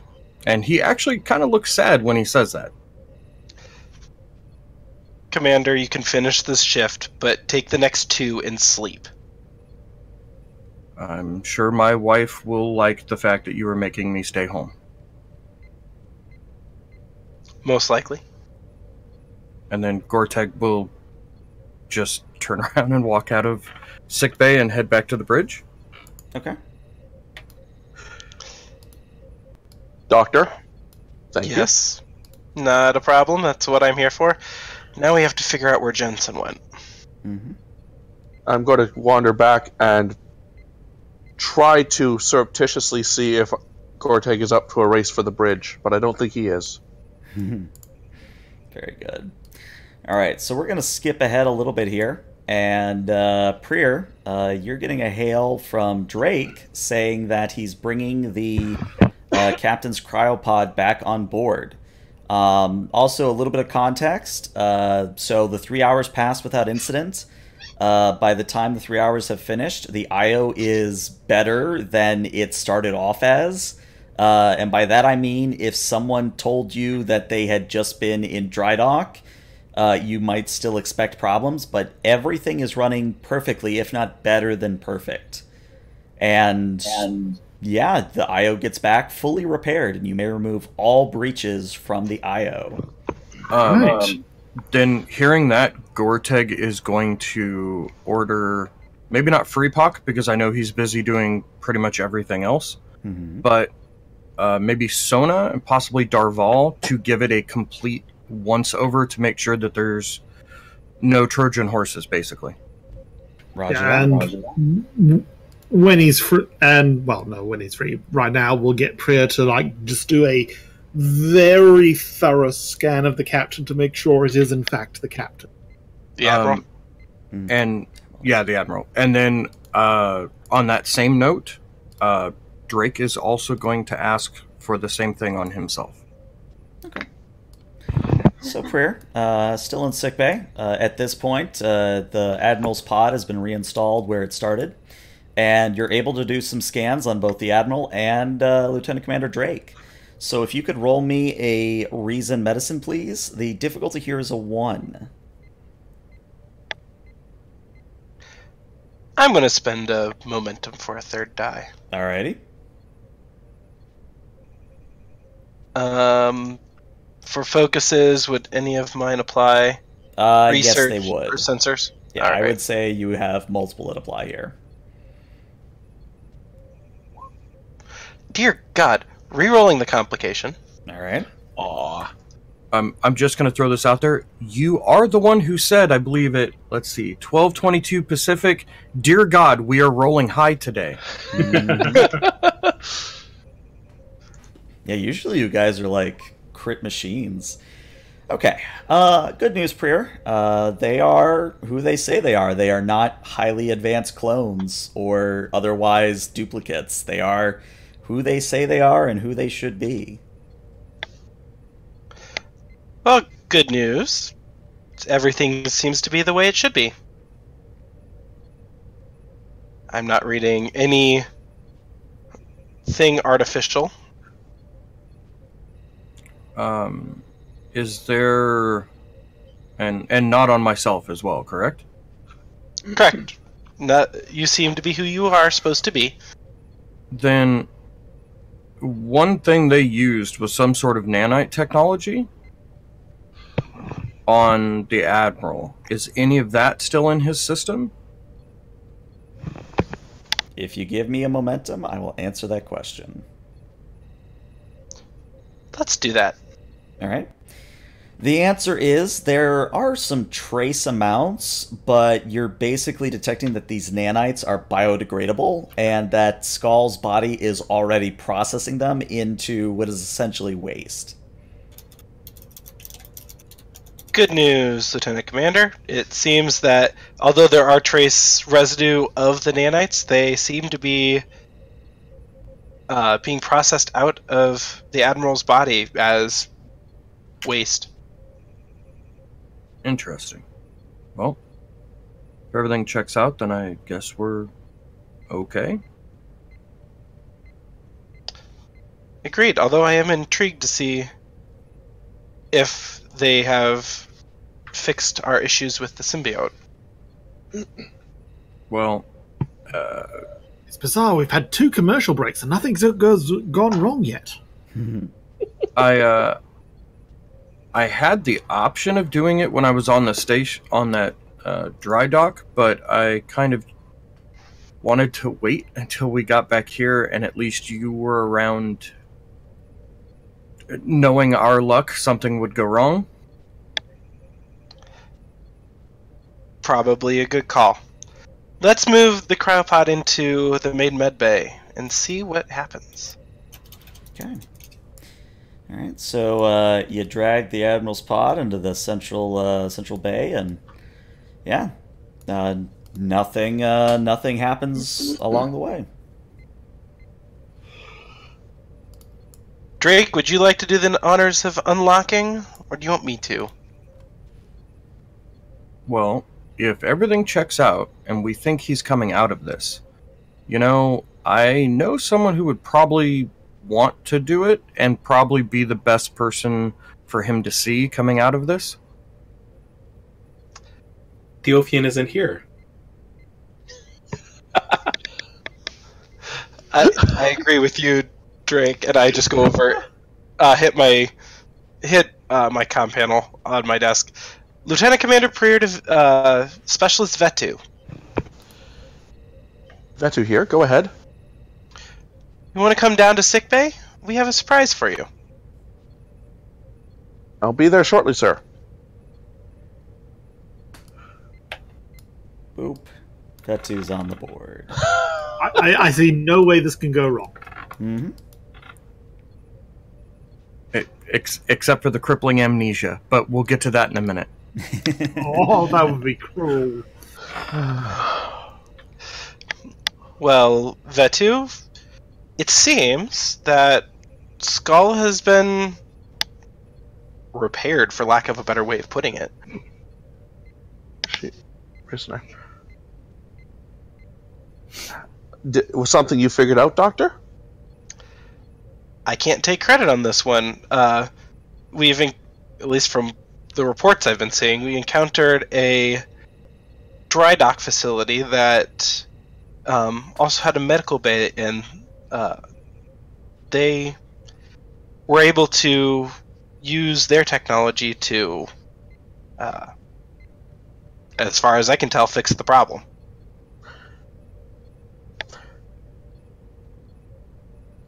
To quote something that the Vulcans are so fond of saying, fascinating. So I can release him now? I called you down here so you could do the honors. Hit the button. Very well, Doctor. And she pushes the defrost button. All right, so there's a hiss as the cryopod begins to depressurize and warm up the body of Skull, and the process takes maybe 2 minutes in all, but eventually there's a click, and the glass front of the cryopod clicks open and reveals a intact, slowly cognitively aware Admiral. And unfortunately, McCall, you're going to have to talk to yourself here. Yeah. Quick, dump all your threat. Yes, I'm spending 2 threat to make you talk to yourself. Oh, you don't have to spend threat. I'd do that willingly. My. Where have I been? Skull blinks a few times. I'm sorry, miss. Have we met? Ooh. Aren't you a handsome gentleman? You remind me of a younger husband. And I'll take 2 steps out of the tank. Now, where in tarnation have I landed? Admiral? Admiral? No, silly. You must be one of them Starfleet characters. Tell me, how did you like my last show? Drake deadpans. Ah, hell. Prayers just has a very quizzical look on his face. Vetu just goes absolutely confused. Skull, who are you? I'm surprised you don't know me, young man. My name is Teze Skull. Oh boy. Now you see why I said what I said. So apparently, this thing reverted Skull, the symbiote, back to thinking he's his second host. Interesting. Tezzy, is it? Why, yes, and who might you be? Well, I would be Lieutenant Commander Jackson Preer, joined with the Preer symbiote. Oh, a pleasure to meet your acquaintance, sir. Now, if you'll excuse me, I do seem to be a bit underdressed. Well, Tezzy, we have some things that we need to discuss. Well, yes, there do seem to be a few things missing here. Right? Talk about my clothes. Yes, about that. I don't remember. Did we put Skull? We didn't put Skull in naked. He's in like a hospital gown, right? Yeah, he's in some sort of hospital gown. Because I. Phrasing. Yeah. Some things are missing, like a host and a half. Mm-hmm. Well, I was thinking more of the physical attributes that are missing from Tezzy. Well, yeah. To save from awkwardness, let's say that this conversation happens, and this is where we'll take our 10-minute break. So yeah, if you guys could be back 5 after the hour, please. And yeah, BRB.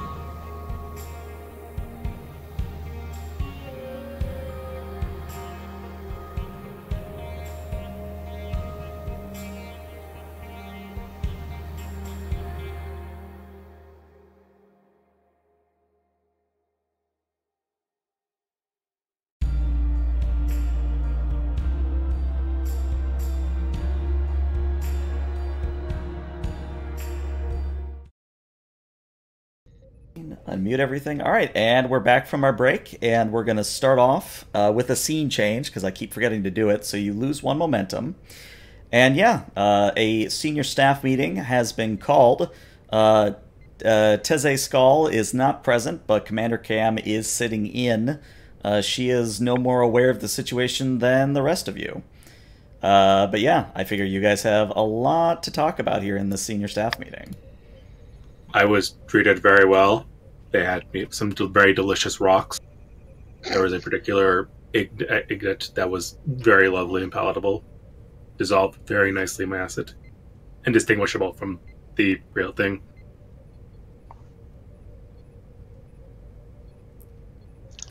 Well, obviously not a good idea to let down our guard just yet, but for now, this seems to be as good as it seems. Well, about the only thing that they've done strange is, well, Skull's awake. It's just not Barton. Say again? It is possible.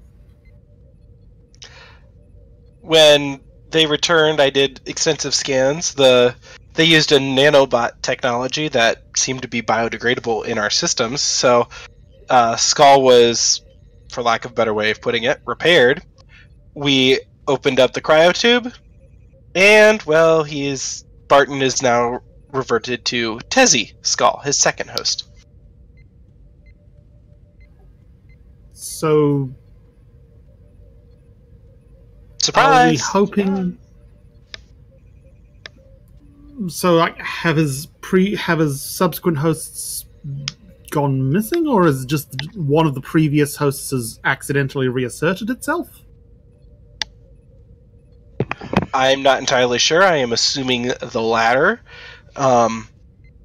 But until we have our specialist from Trill that comes with the convoy that is coming from the Bajorn wormhole and the Federation space, I'm not entirely sure. Oh, I've forgotten about that. Oh, I'm going to get such an earful. On the Jensen front, well, he's ascended. He's a light being. He sent us all the way over here. We have no idea where he is. I managed to, with my teams, completely replace the EPS conduits on deck 4. Whether or not this contributes somehow to aggravate his, I believe it was a genetic modifier, Doctor. I have no idea. More research needs to be done, but you shouldn't have any more people wandering around with symptoms. We'll call it a unique genetic outcome.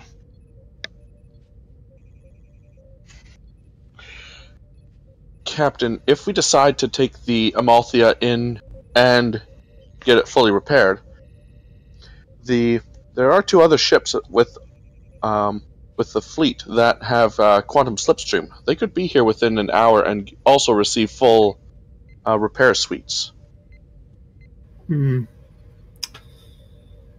It is possible that the abduction that took place 2 centuries prior was due to limitations in the processing of the repair station that have since been corrected.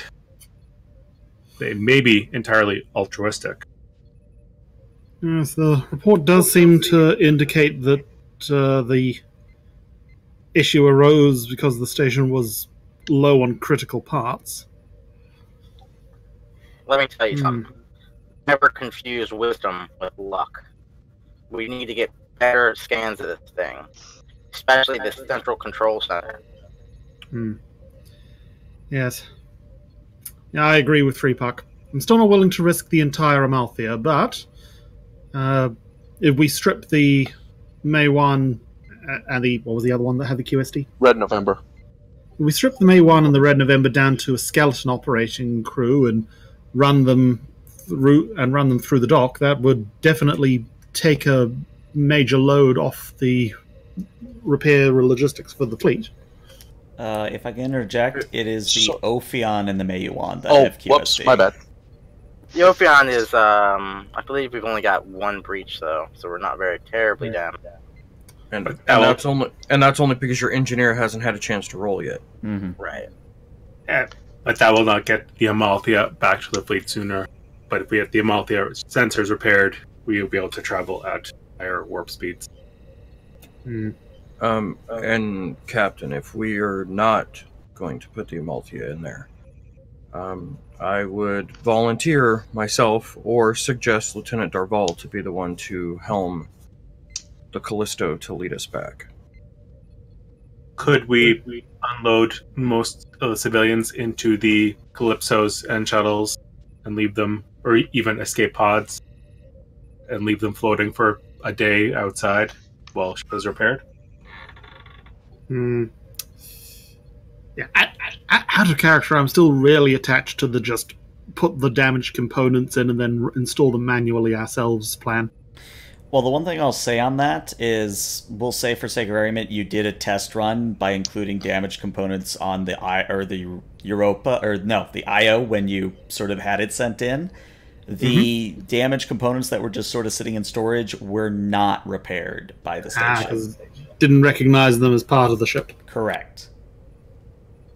We could move. Could we move part of the ship in the front, repair just the front, and the back sticking out? I don't think that is feasibly. I don't think that is a feasible possibility. And apart from anything else, this dock is actually bigger than the Amalthea. Just the tip. Phrasing. Not to mention it's completely modular. There's nothing to say that it couldn't just expand to move over the rest So of the it's amount. not like this dock's going to go anywhere. I say we try the Callisto guided warp slipstream idea to get us back first, and then later on we can potentially send ships here afterwards. The only thing with that, Captain, is this is quite a bit out of our way. Indeed, at Warp 8, it is a 50-day travel, and the Callistos do not have quantum slipstream, sir. Yeah, fair point. May I make a suggestion, Captain? Go ahead. With the Maewan able to slipstream, why don't we have it come out? We've already established that we can communicate with it, and if anything were to happen with the dry dock, we have the Maewan there as backup, so to say. We can't I'd unload rather- civilians to May I'd 1. rather have the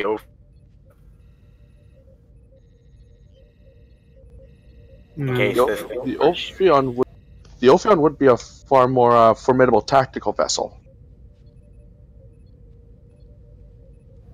Alright. Well, hopefully this thing doesn't respond incredibly poorly to mild threat.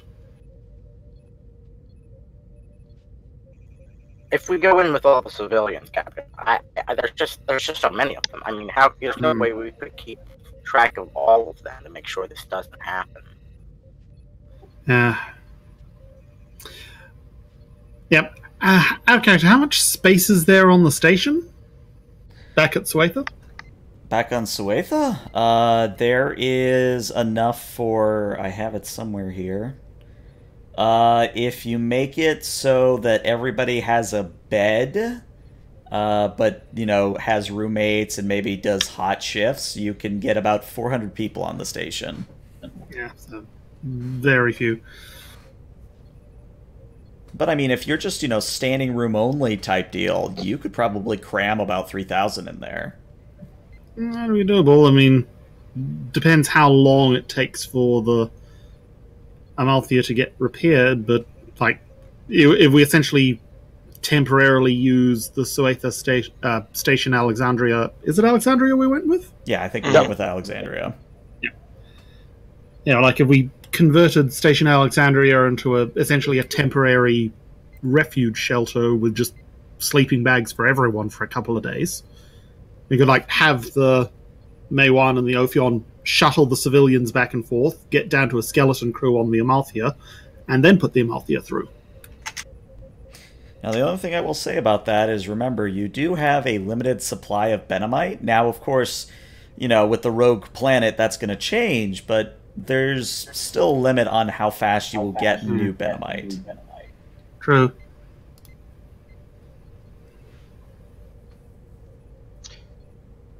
We could skeleton crew the Ophion and the Mayuan and have them go into evacuation limits.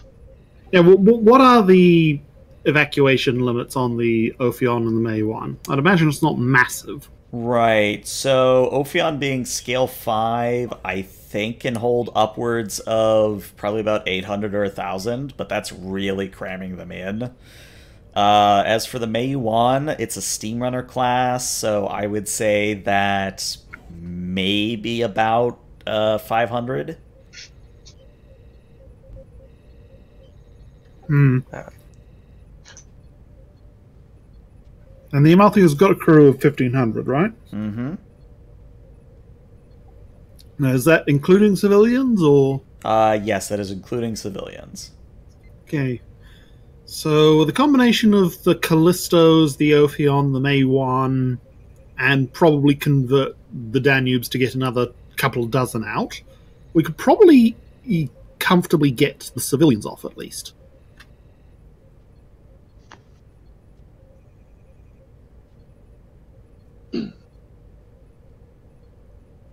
All right. Well, you guys. Actually, did the station give us a approximate repair time before it started? Or no, you need to take the Amalthea into the dock to get a gauge for how much time it would take. Yeah. Plus, there is also the question of what sort of payment it would need to repair a ship the Amalthea's size. Correct. We are. You haven't found that out yet. Yeah, we are working on half information. We could take it in and see how much it's charging. All right, hold that thought. I'm going to switch us servers on Discord real fast.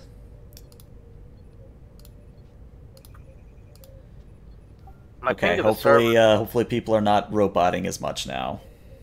My ping to the server was pretty good. It was my packet loss rate was at like 42%. Yeah, I've had similar problems. It just seems to be rolling across the country right now. I'm at 66% packet loss now. I mean, you're coming through fine.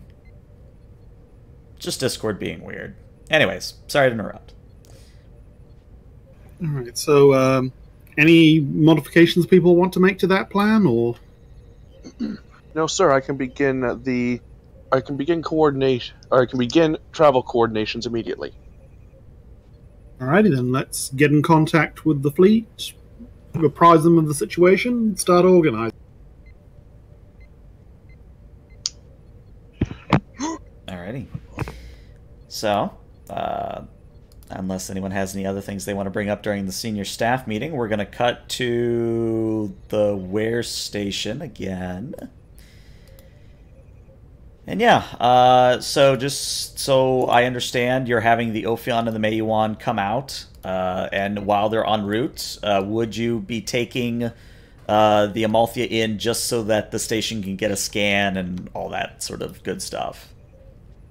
I mean, I'd be tempted to wait until we've actually got all the civilians off before we even go into scan, because I'm paranoid. Okay. I mean, it's just order of operations for me at this point, so if you want to do that first, we can. Get the Ophion and the Mayuan here, organize getting all the civilians off onto them and the shuttles and the Callistos, then take the Ophion in with just the Starfleet crew. Okay. In that case, let's have you subtract 125 light years of QSD from the Ophion and the Mayuan. And sure enough, they show up. There is a evacuation from the Amalthea, so that it's a skeleton crew on the Amalthea. Out of curiosity, would the Admiral, Teze, would they be included in the civilian population? Oh, that's a good point. Teze probably did. I'd say Teze would count as a civilian. Okay. Does the Admiral still count as the Admiral? I don't know. No one's told her that she can't boss people around, so she's been bossing people around.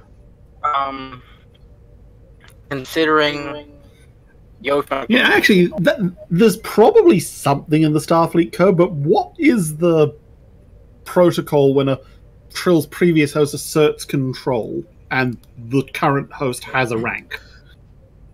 I don't think there is any protocol for a Trill's host. I think Y'all's symbiote is special. I think the CMO's decision. Actually, no, of course, the CMO can declare the admiral unfit for duty. Right, because he's not in the state of mind he was as an admiral. True. To be fair, I haven't cleared we can him just for have duty. Priya declare the admiral unfit for command. No, what Per just said is true. I haven't declared him fit for duty yet. Oh, no, you haven't. So, yeah, problem solved. The regulations proved to not be dumb after all. Mhm. Since the Ophion only needs 4 people to pilot it, I'd like to dump off non-essentials and as many crew as I can onto Alexander. Okay. Oh, yeah, before you come out. Right, so we have we can take as many civilians from you guys as possible. Yeah, I keep forgetting that the Ophion is almost capable of operating autonomously. Right, so is the Red November. Right. The 2 ships that, if they both had QSD, would have been great as Red November and the Ophion, because technically you can run them with, 3 people, or the Red November with nobody. Mm-hmm. All right. So we could probably squeeze in. We've probably got enough space to get the civilians, if not comfortably, then at least sitting room. Mm. All right, so let's see. Did you subtract the light years from the Mayuan? I subtracted it 100 from Ophion, so we're at 800 now. Should be 125, so you need to take off another 25. Will do. But yeah, we'll say, just to keep things moving, that it's, an evacuation happens, you get the Ophion out there, you get the Mayuan out there, and you more or less have the Amalthea on a skeleton crew. You lead the Amalthea into the space dock, and you notice that the space dock is sort of shifting and otherwise accommodating itself for the Amalthea. And I'm curious, who would you send over to do the negotiating with the computer? Would it be the captain himself, or would he send someone in his stead? Captain and Free Pack. Yeah, my first instinct would be Free Pack. Okay. I mean, I hate to typecast the Ferengi, but this is stuff that he is good at. Okay. Rizazo would.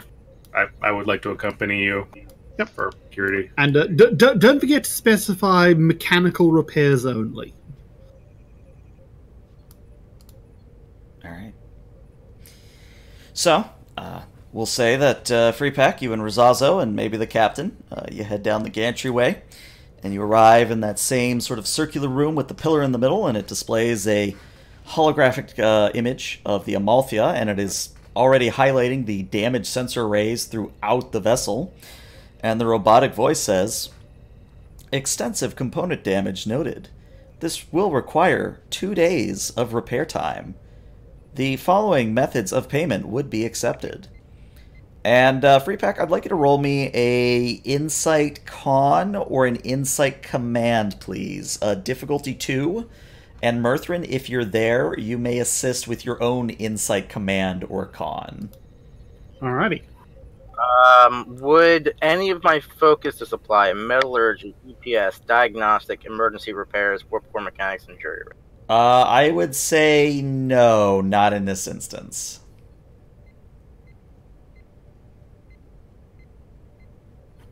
Alien technology?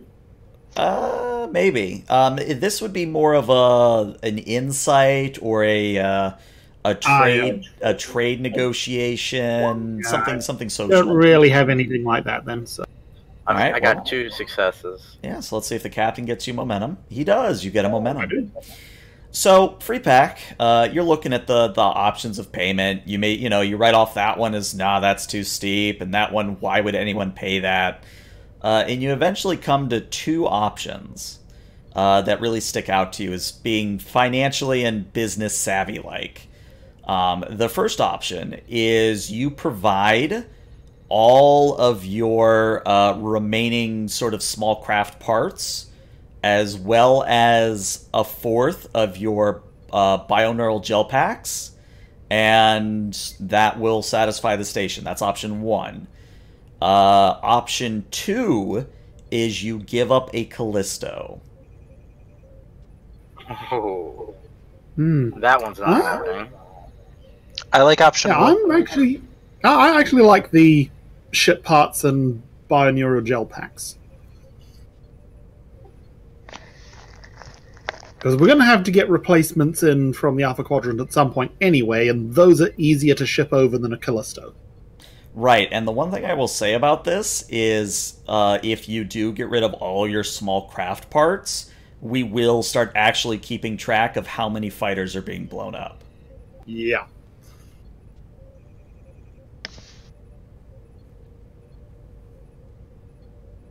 I want to speak to your manager, and I'll knock on it. Put me in contact with somebody I can talk to. Query not understood. Please restrain request. Initiate negotiation protocol. Query not understood. Please restate request. Only a fool passes up a business opportunity. I'd imagine the fine art of trade and negotiation is lost on a computer. Mm-hmm.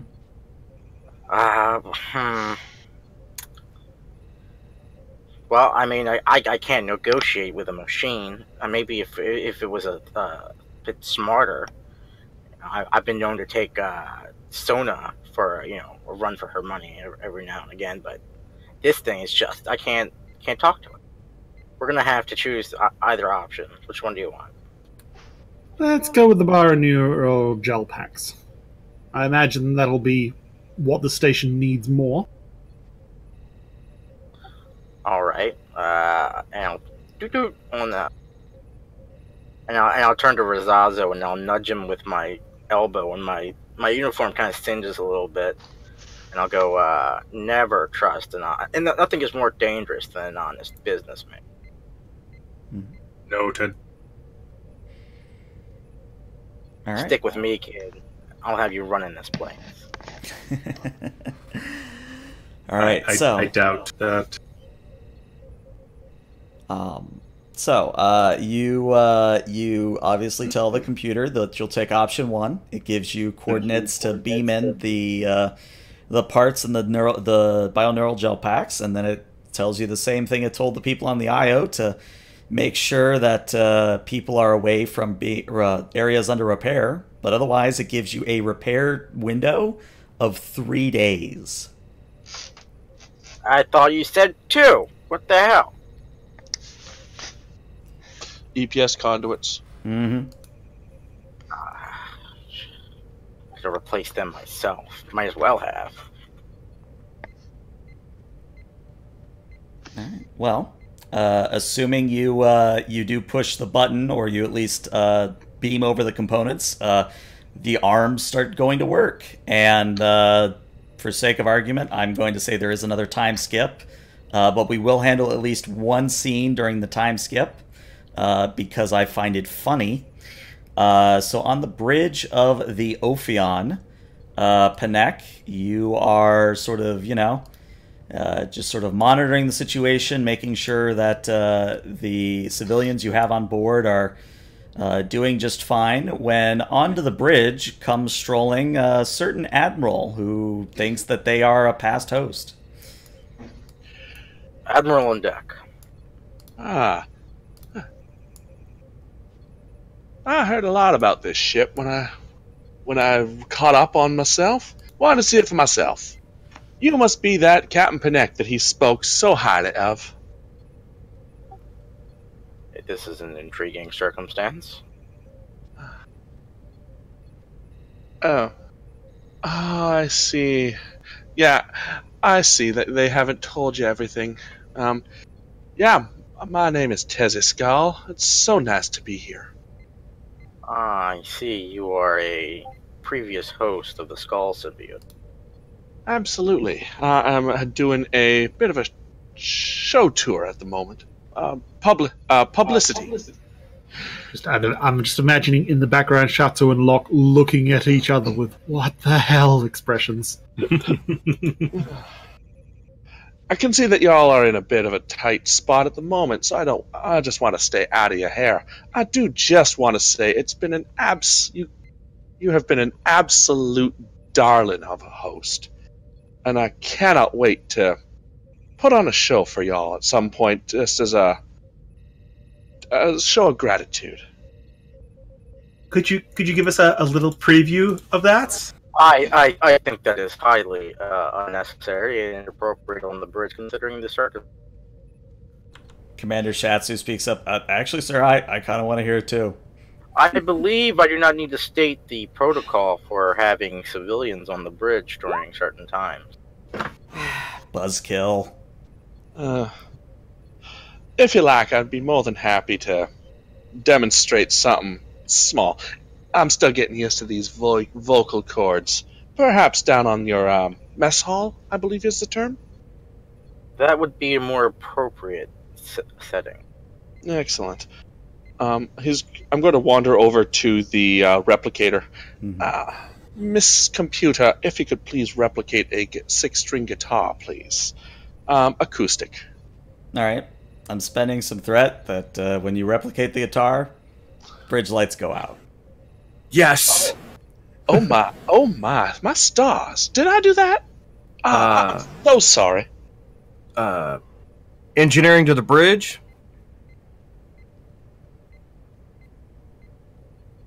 I push this button, right? Okay. This is the bridge. Hello.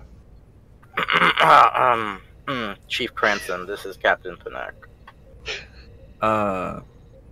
Captain, are you making some tea again? Because I'm showing loss of power on the entire bridge deck.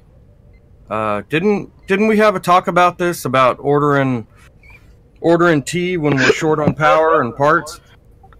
I can assure you, Chief, it was not me this time. Ware's former admiral is being given a bridge tour.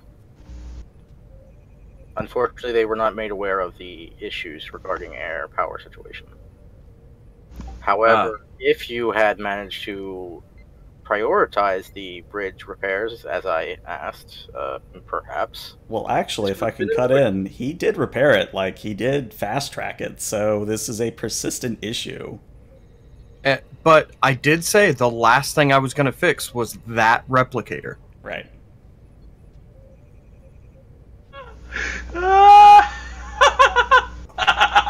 Perhaps you should take a look at it again, Chief. In the meantime, Miss... what was it again? Tezzy. Miss Tezzy, I'd please ask you to retire yourself to a more appropriate venue. Oh, of course. I'm so sorry for all the bother that I have caused. I'm going to head into the turbolift, go. Pretty much just expect it to open and walk right into it. And I step back, and then I have to... Oh, where the bother is this manual handle for this thing? It's about then that the bridge lights come back on.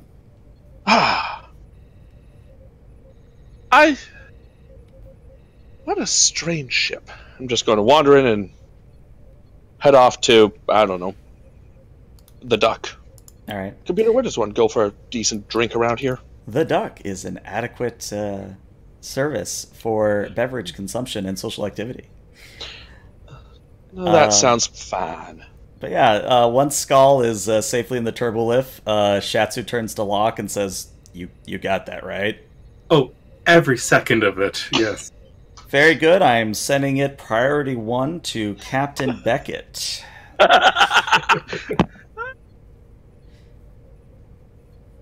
And yeah, Beckett, you get a recording of all of that. Outstanding. All right. So, Well, it's funny now. If we can't fix them, it suddenly becomes tragic. But it's funny now. gotta live in the moment. So my question is, since this is a 3-day affair, did anyone have any other scenes they wanted to have happen, or shall we skip ahead a bit? I am going to say, well, now that Prier had to step away, at some point, Prier would probably either get told or come to the bridge, and Gorteg has not left his station, and Prier would have ordered him to take his couple of ships off. Right, yeah, I imagine that's probably fair to say. Well, since it is 3 days, do we have a go at scanning for Jensen back at Suetha? Yes, you do. So let's have... Who's left? The Lysithia. If the Lysithia crew... go ahead. Freepak, just offhandedly when they're around each other, complains to Drake that the ship is even repairing his Tongo table. I just got the tilt exactly where I wanted it. Man, you know how hard that was? And Drake will respond, yeah, but there's nobody on the ship to see you change it back. Well, I feel like I was going to leave it that way. Well, I mean, you can't leave it fair now, can you? The house has to make a little, you know? It's a profit margin. Of course. Right. What scan did you want? I have the Lysithia. What scans did you want? If I could have, I think it's Margoth on the Lysithia. If you could roll me a reason science, please, and the Amalthea, or not the Amalthea, the Lysithia will assist with a sensor science. The difficulty here is going to be a 1 after your advanced sensor suites. Wonderful. Just looking for Margoth's sheet there. Oh, there we go. What is it again? Sensors. It is reason science for Margoth.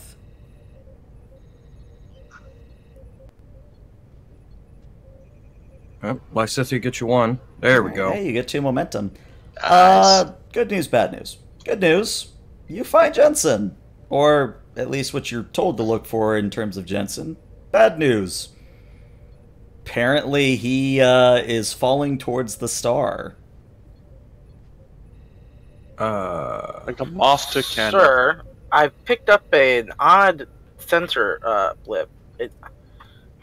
It seems to be reading humans, but it's modulating weird. There's a lot of photonic activity. Anyway, it's falling into the system's gravity well, which you don't have to tell me is not a good thing for whoever that is. Miss Swan, bring us about. Get us close so that way we can transport that person in directly to sickbay. Captain, bringing us around.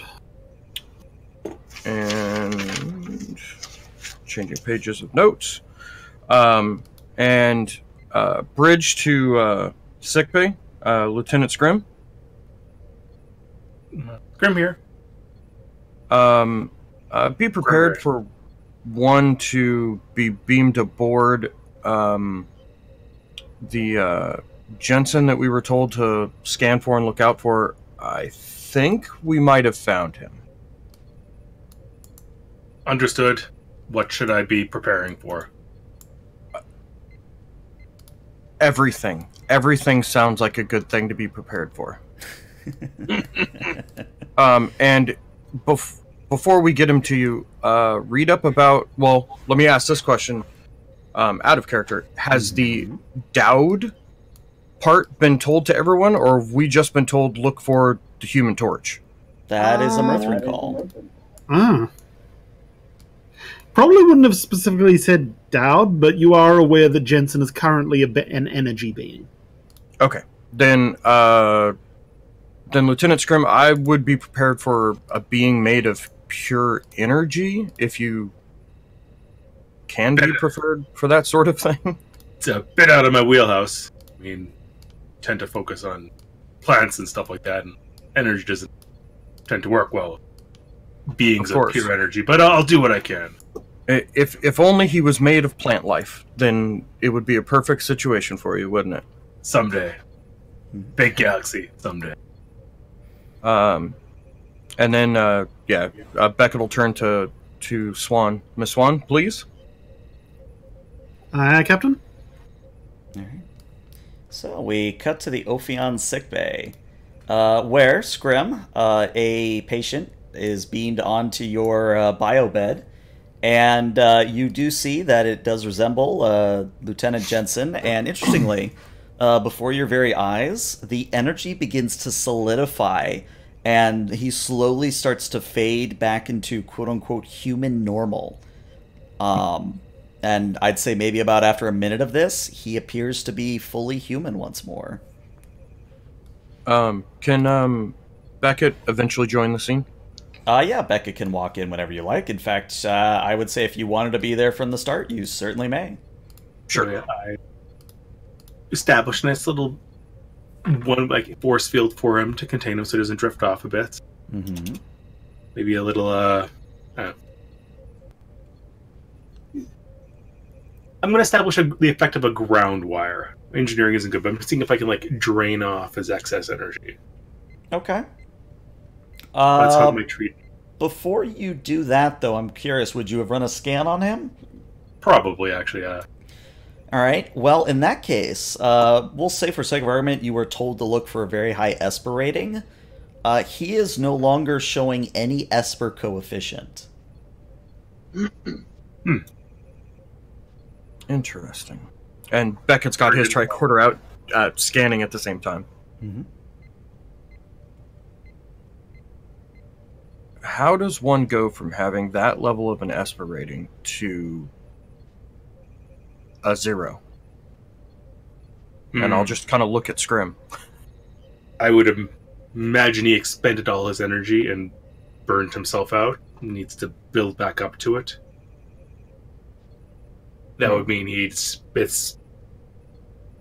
progressive. If he continues to display Esper ratings, we could definitely medicate and reduce his Esper rating, keep it manageable so he doesn't manifest again. Treat his energy being status like a chronic illness. Interesting. That's actually a really good idea. I'll scan Jensen too for other things that for a normal human would bring their energy down. Mm-hmm. So, hydration, protein levels, sugar levels, all of that. Like basically a general medical scan. Gotcha. I'm going to say for sake of argument that it all checks out except for the fact that he's maybe a little bit hungry and a little bit dehydrated. But you are probably on the right way of thinking. I'll say that much. Okay. He's godlike powers, but burned himself out. Now needs to recharge. Mm-hmm. Yeah. I'm kind of thinking the same thing, too. Jensen, you can hear us and understand us, correct? Yes, Captain. I'm a little bit confused why I'm on the Ophion, but yes. Well, first off, you're on the Lysithea, not the Ophion. Oh. I mean, I know the sick bay looks the same, but you're on the Lysithea. Apparently, when you reached your full potential, let's say, you flung the Amalthea 120-something light years away. In the wrong direction. Yeah, that's also true. I did? I honestly don't remember anything after going to see Prier on the Amalthea sickbay. I went in with a headache, and next thing I know, I'm here. Interesting. How much do you remember? Wait, what was that you said about ascending?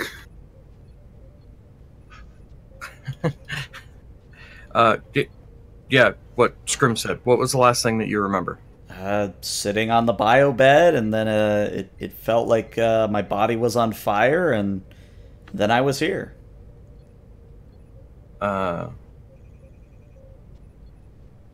I can't help but say everything changed when the Fire Nation attacked. Do you remember the roundabout timestamp of when this happened? And he'll give you a roundabout answer that, this is before he transformed. Okay. Do you remember, other than your headache, do you remember anything else? The surroundings, how your eyes perceived light, or anything like that? No, Doc or Captain, not really. And how about now? How are you feeling now compared to then? Do you still have a headache? Are you hungry, thirsty? Oh, I could eat a horse, sir. I could also use something to drink, but the headache's gone at least. Interesting. Well, true. At least the headache's gone away. Do we do the cruel thing and never let him know? Well, I've already kind of spilled it a little bit, but by saying reached his full potential. But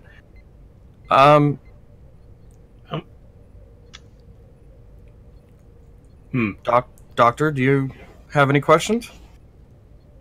I'm going to recommend a few pills for you to take. A little bit, Jensen. They replicate some, mild sedatives and muscle relaxants. Something to keep you calm and relaxed a bit during this rehydration period. You may experience muscle fatigue and perhaps some bowel leak. He just blinks at you. I'm sorry, what was that side effect? Well, it's a muscle relaxant. Just don't put any on any good pants. And when you, ELH, when you said we're on the right path, you're meaning to control it medically, or that he's missing something? If you give me a momentum, I will answer a question. Okay, I will give you a momentum. All right. So, long story short, you think that he's been building up energy his entire life, and that he spent it all, and now he has to build it up again before he could, quote-unquote, ascend. Got it. But we're talking years, decades. We're not talking months or days. Right, because he's, what, late 20s, early 30s, maybe older than that? Yeah, I'd say he's probably about late 20s. What type of energy? Can we just, move his quarters right beside the warp reactor and speed up the process? Maybe remove some shielding from the walls? I will remind you that a unshielded EPS conduit was the catalyst, so maybe. True. So maybe we've discovered why Jensen is so perpetually accident prone. It's because he's always on a ship, so there's always an ambient level of energy sort of pumping him up. Mm-hmm. So what you're saying is we need to bury him in a planet somewhere, right? And I'm sure when we share all the information, we'll get that that's what's going on. Because I'm fairly certain if Murthrin didn't say the part about the Dowd, then they're obviously not going to send the part about he was effectively sleeping on an unshielded EPS conduit. All right. Well, I mean, apart from anything else, Beckett is also a captain, so if he accessed the records, he'd probably be able to find the information himself. Yeah, so okay. Beckett could be privy to this. Then, while Scrim's still talking to him, I'll go to a panel on the wall and pull up any guest quarters, or actually, because the Lysithia happens to have diplomatic quarters, or the talent for the diplomatic suites, I will find one that we can shield, or is shielded from any major EPS conduits. Mm-hmm. I mean, obviously, besides the ones that are required to power the suite, and that's where I'm gonna basically, bunk him up until we meet back up with the Amalthea. Alright, noted. And after Scrim gives him all the muscle relaxers and the laxatives, I'll take him to the suites myself and basically have dinner with him and just talk to him and try to keep fishing information out of him. Okay. And of course, radio the bridge and tell Ty that she's got the con. Okay. Anything to get out of that situation, huh, sir? I don't know what you're talking about. This is a fleet-wide emergency, Commander, and that's all it is. Yes, sir. All right. So, I think this is actually a perfect scene to end on. Of course, 3 days pass and the Amalthea does repair all its sensor breaches, and as far as you're able to tell, none of the civilians or none of the crew have gone missing. But you can remove all breaches on the Amalthea, every single one of them. Woo! And just one more thing of housekeeping before we cut the stream.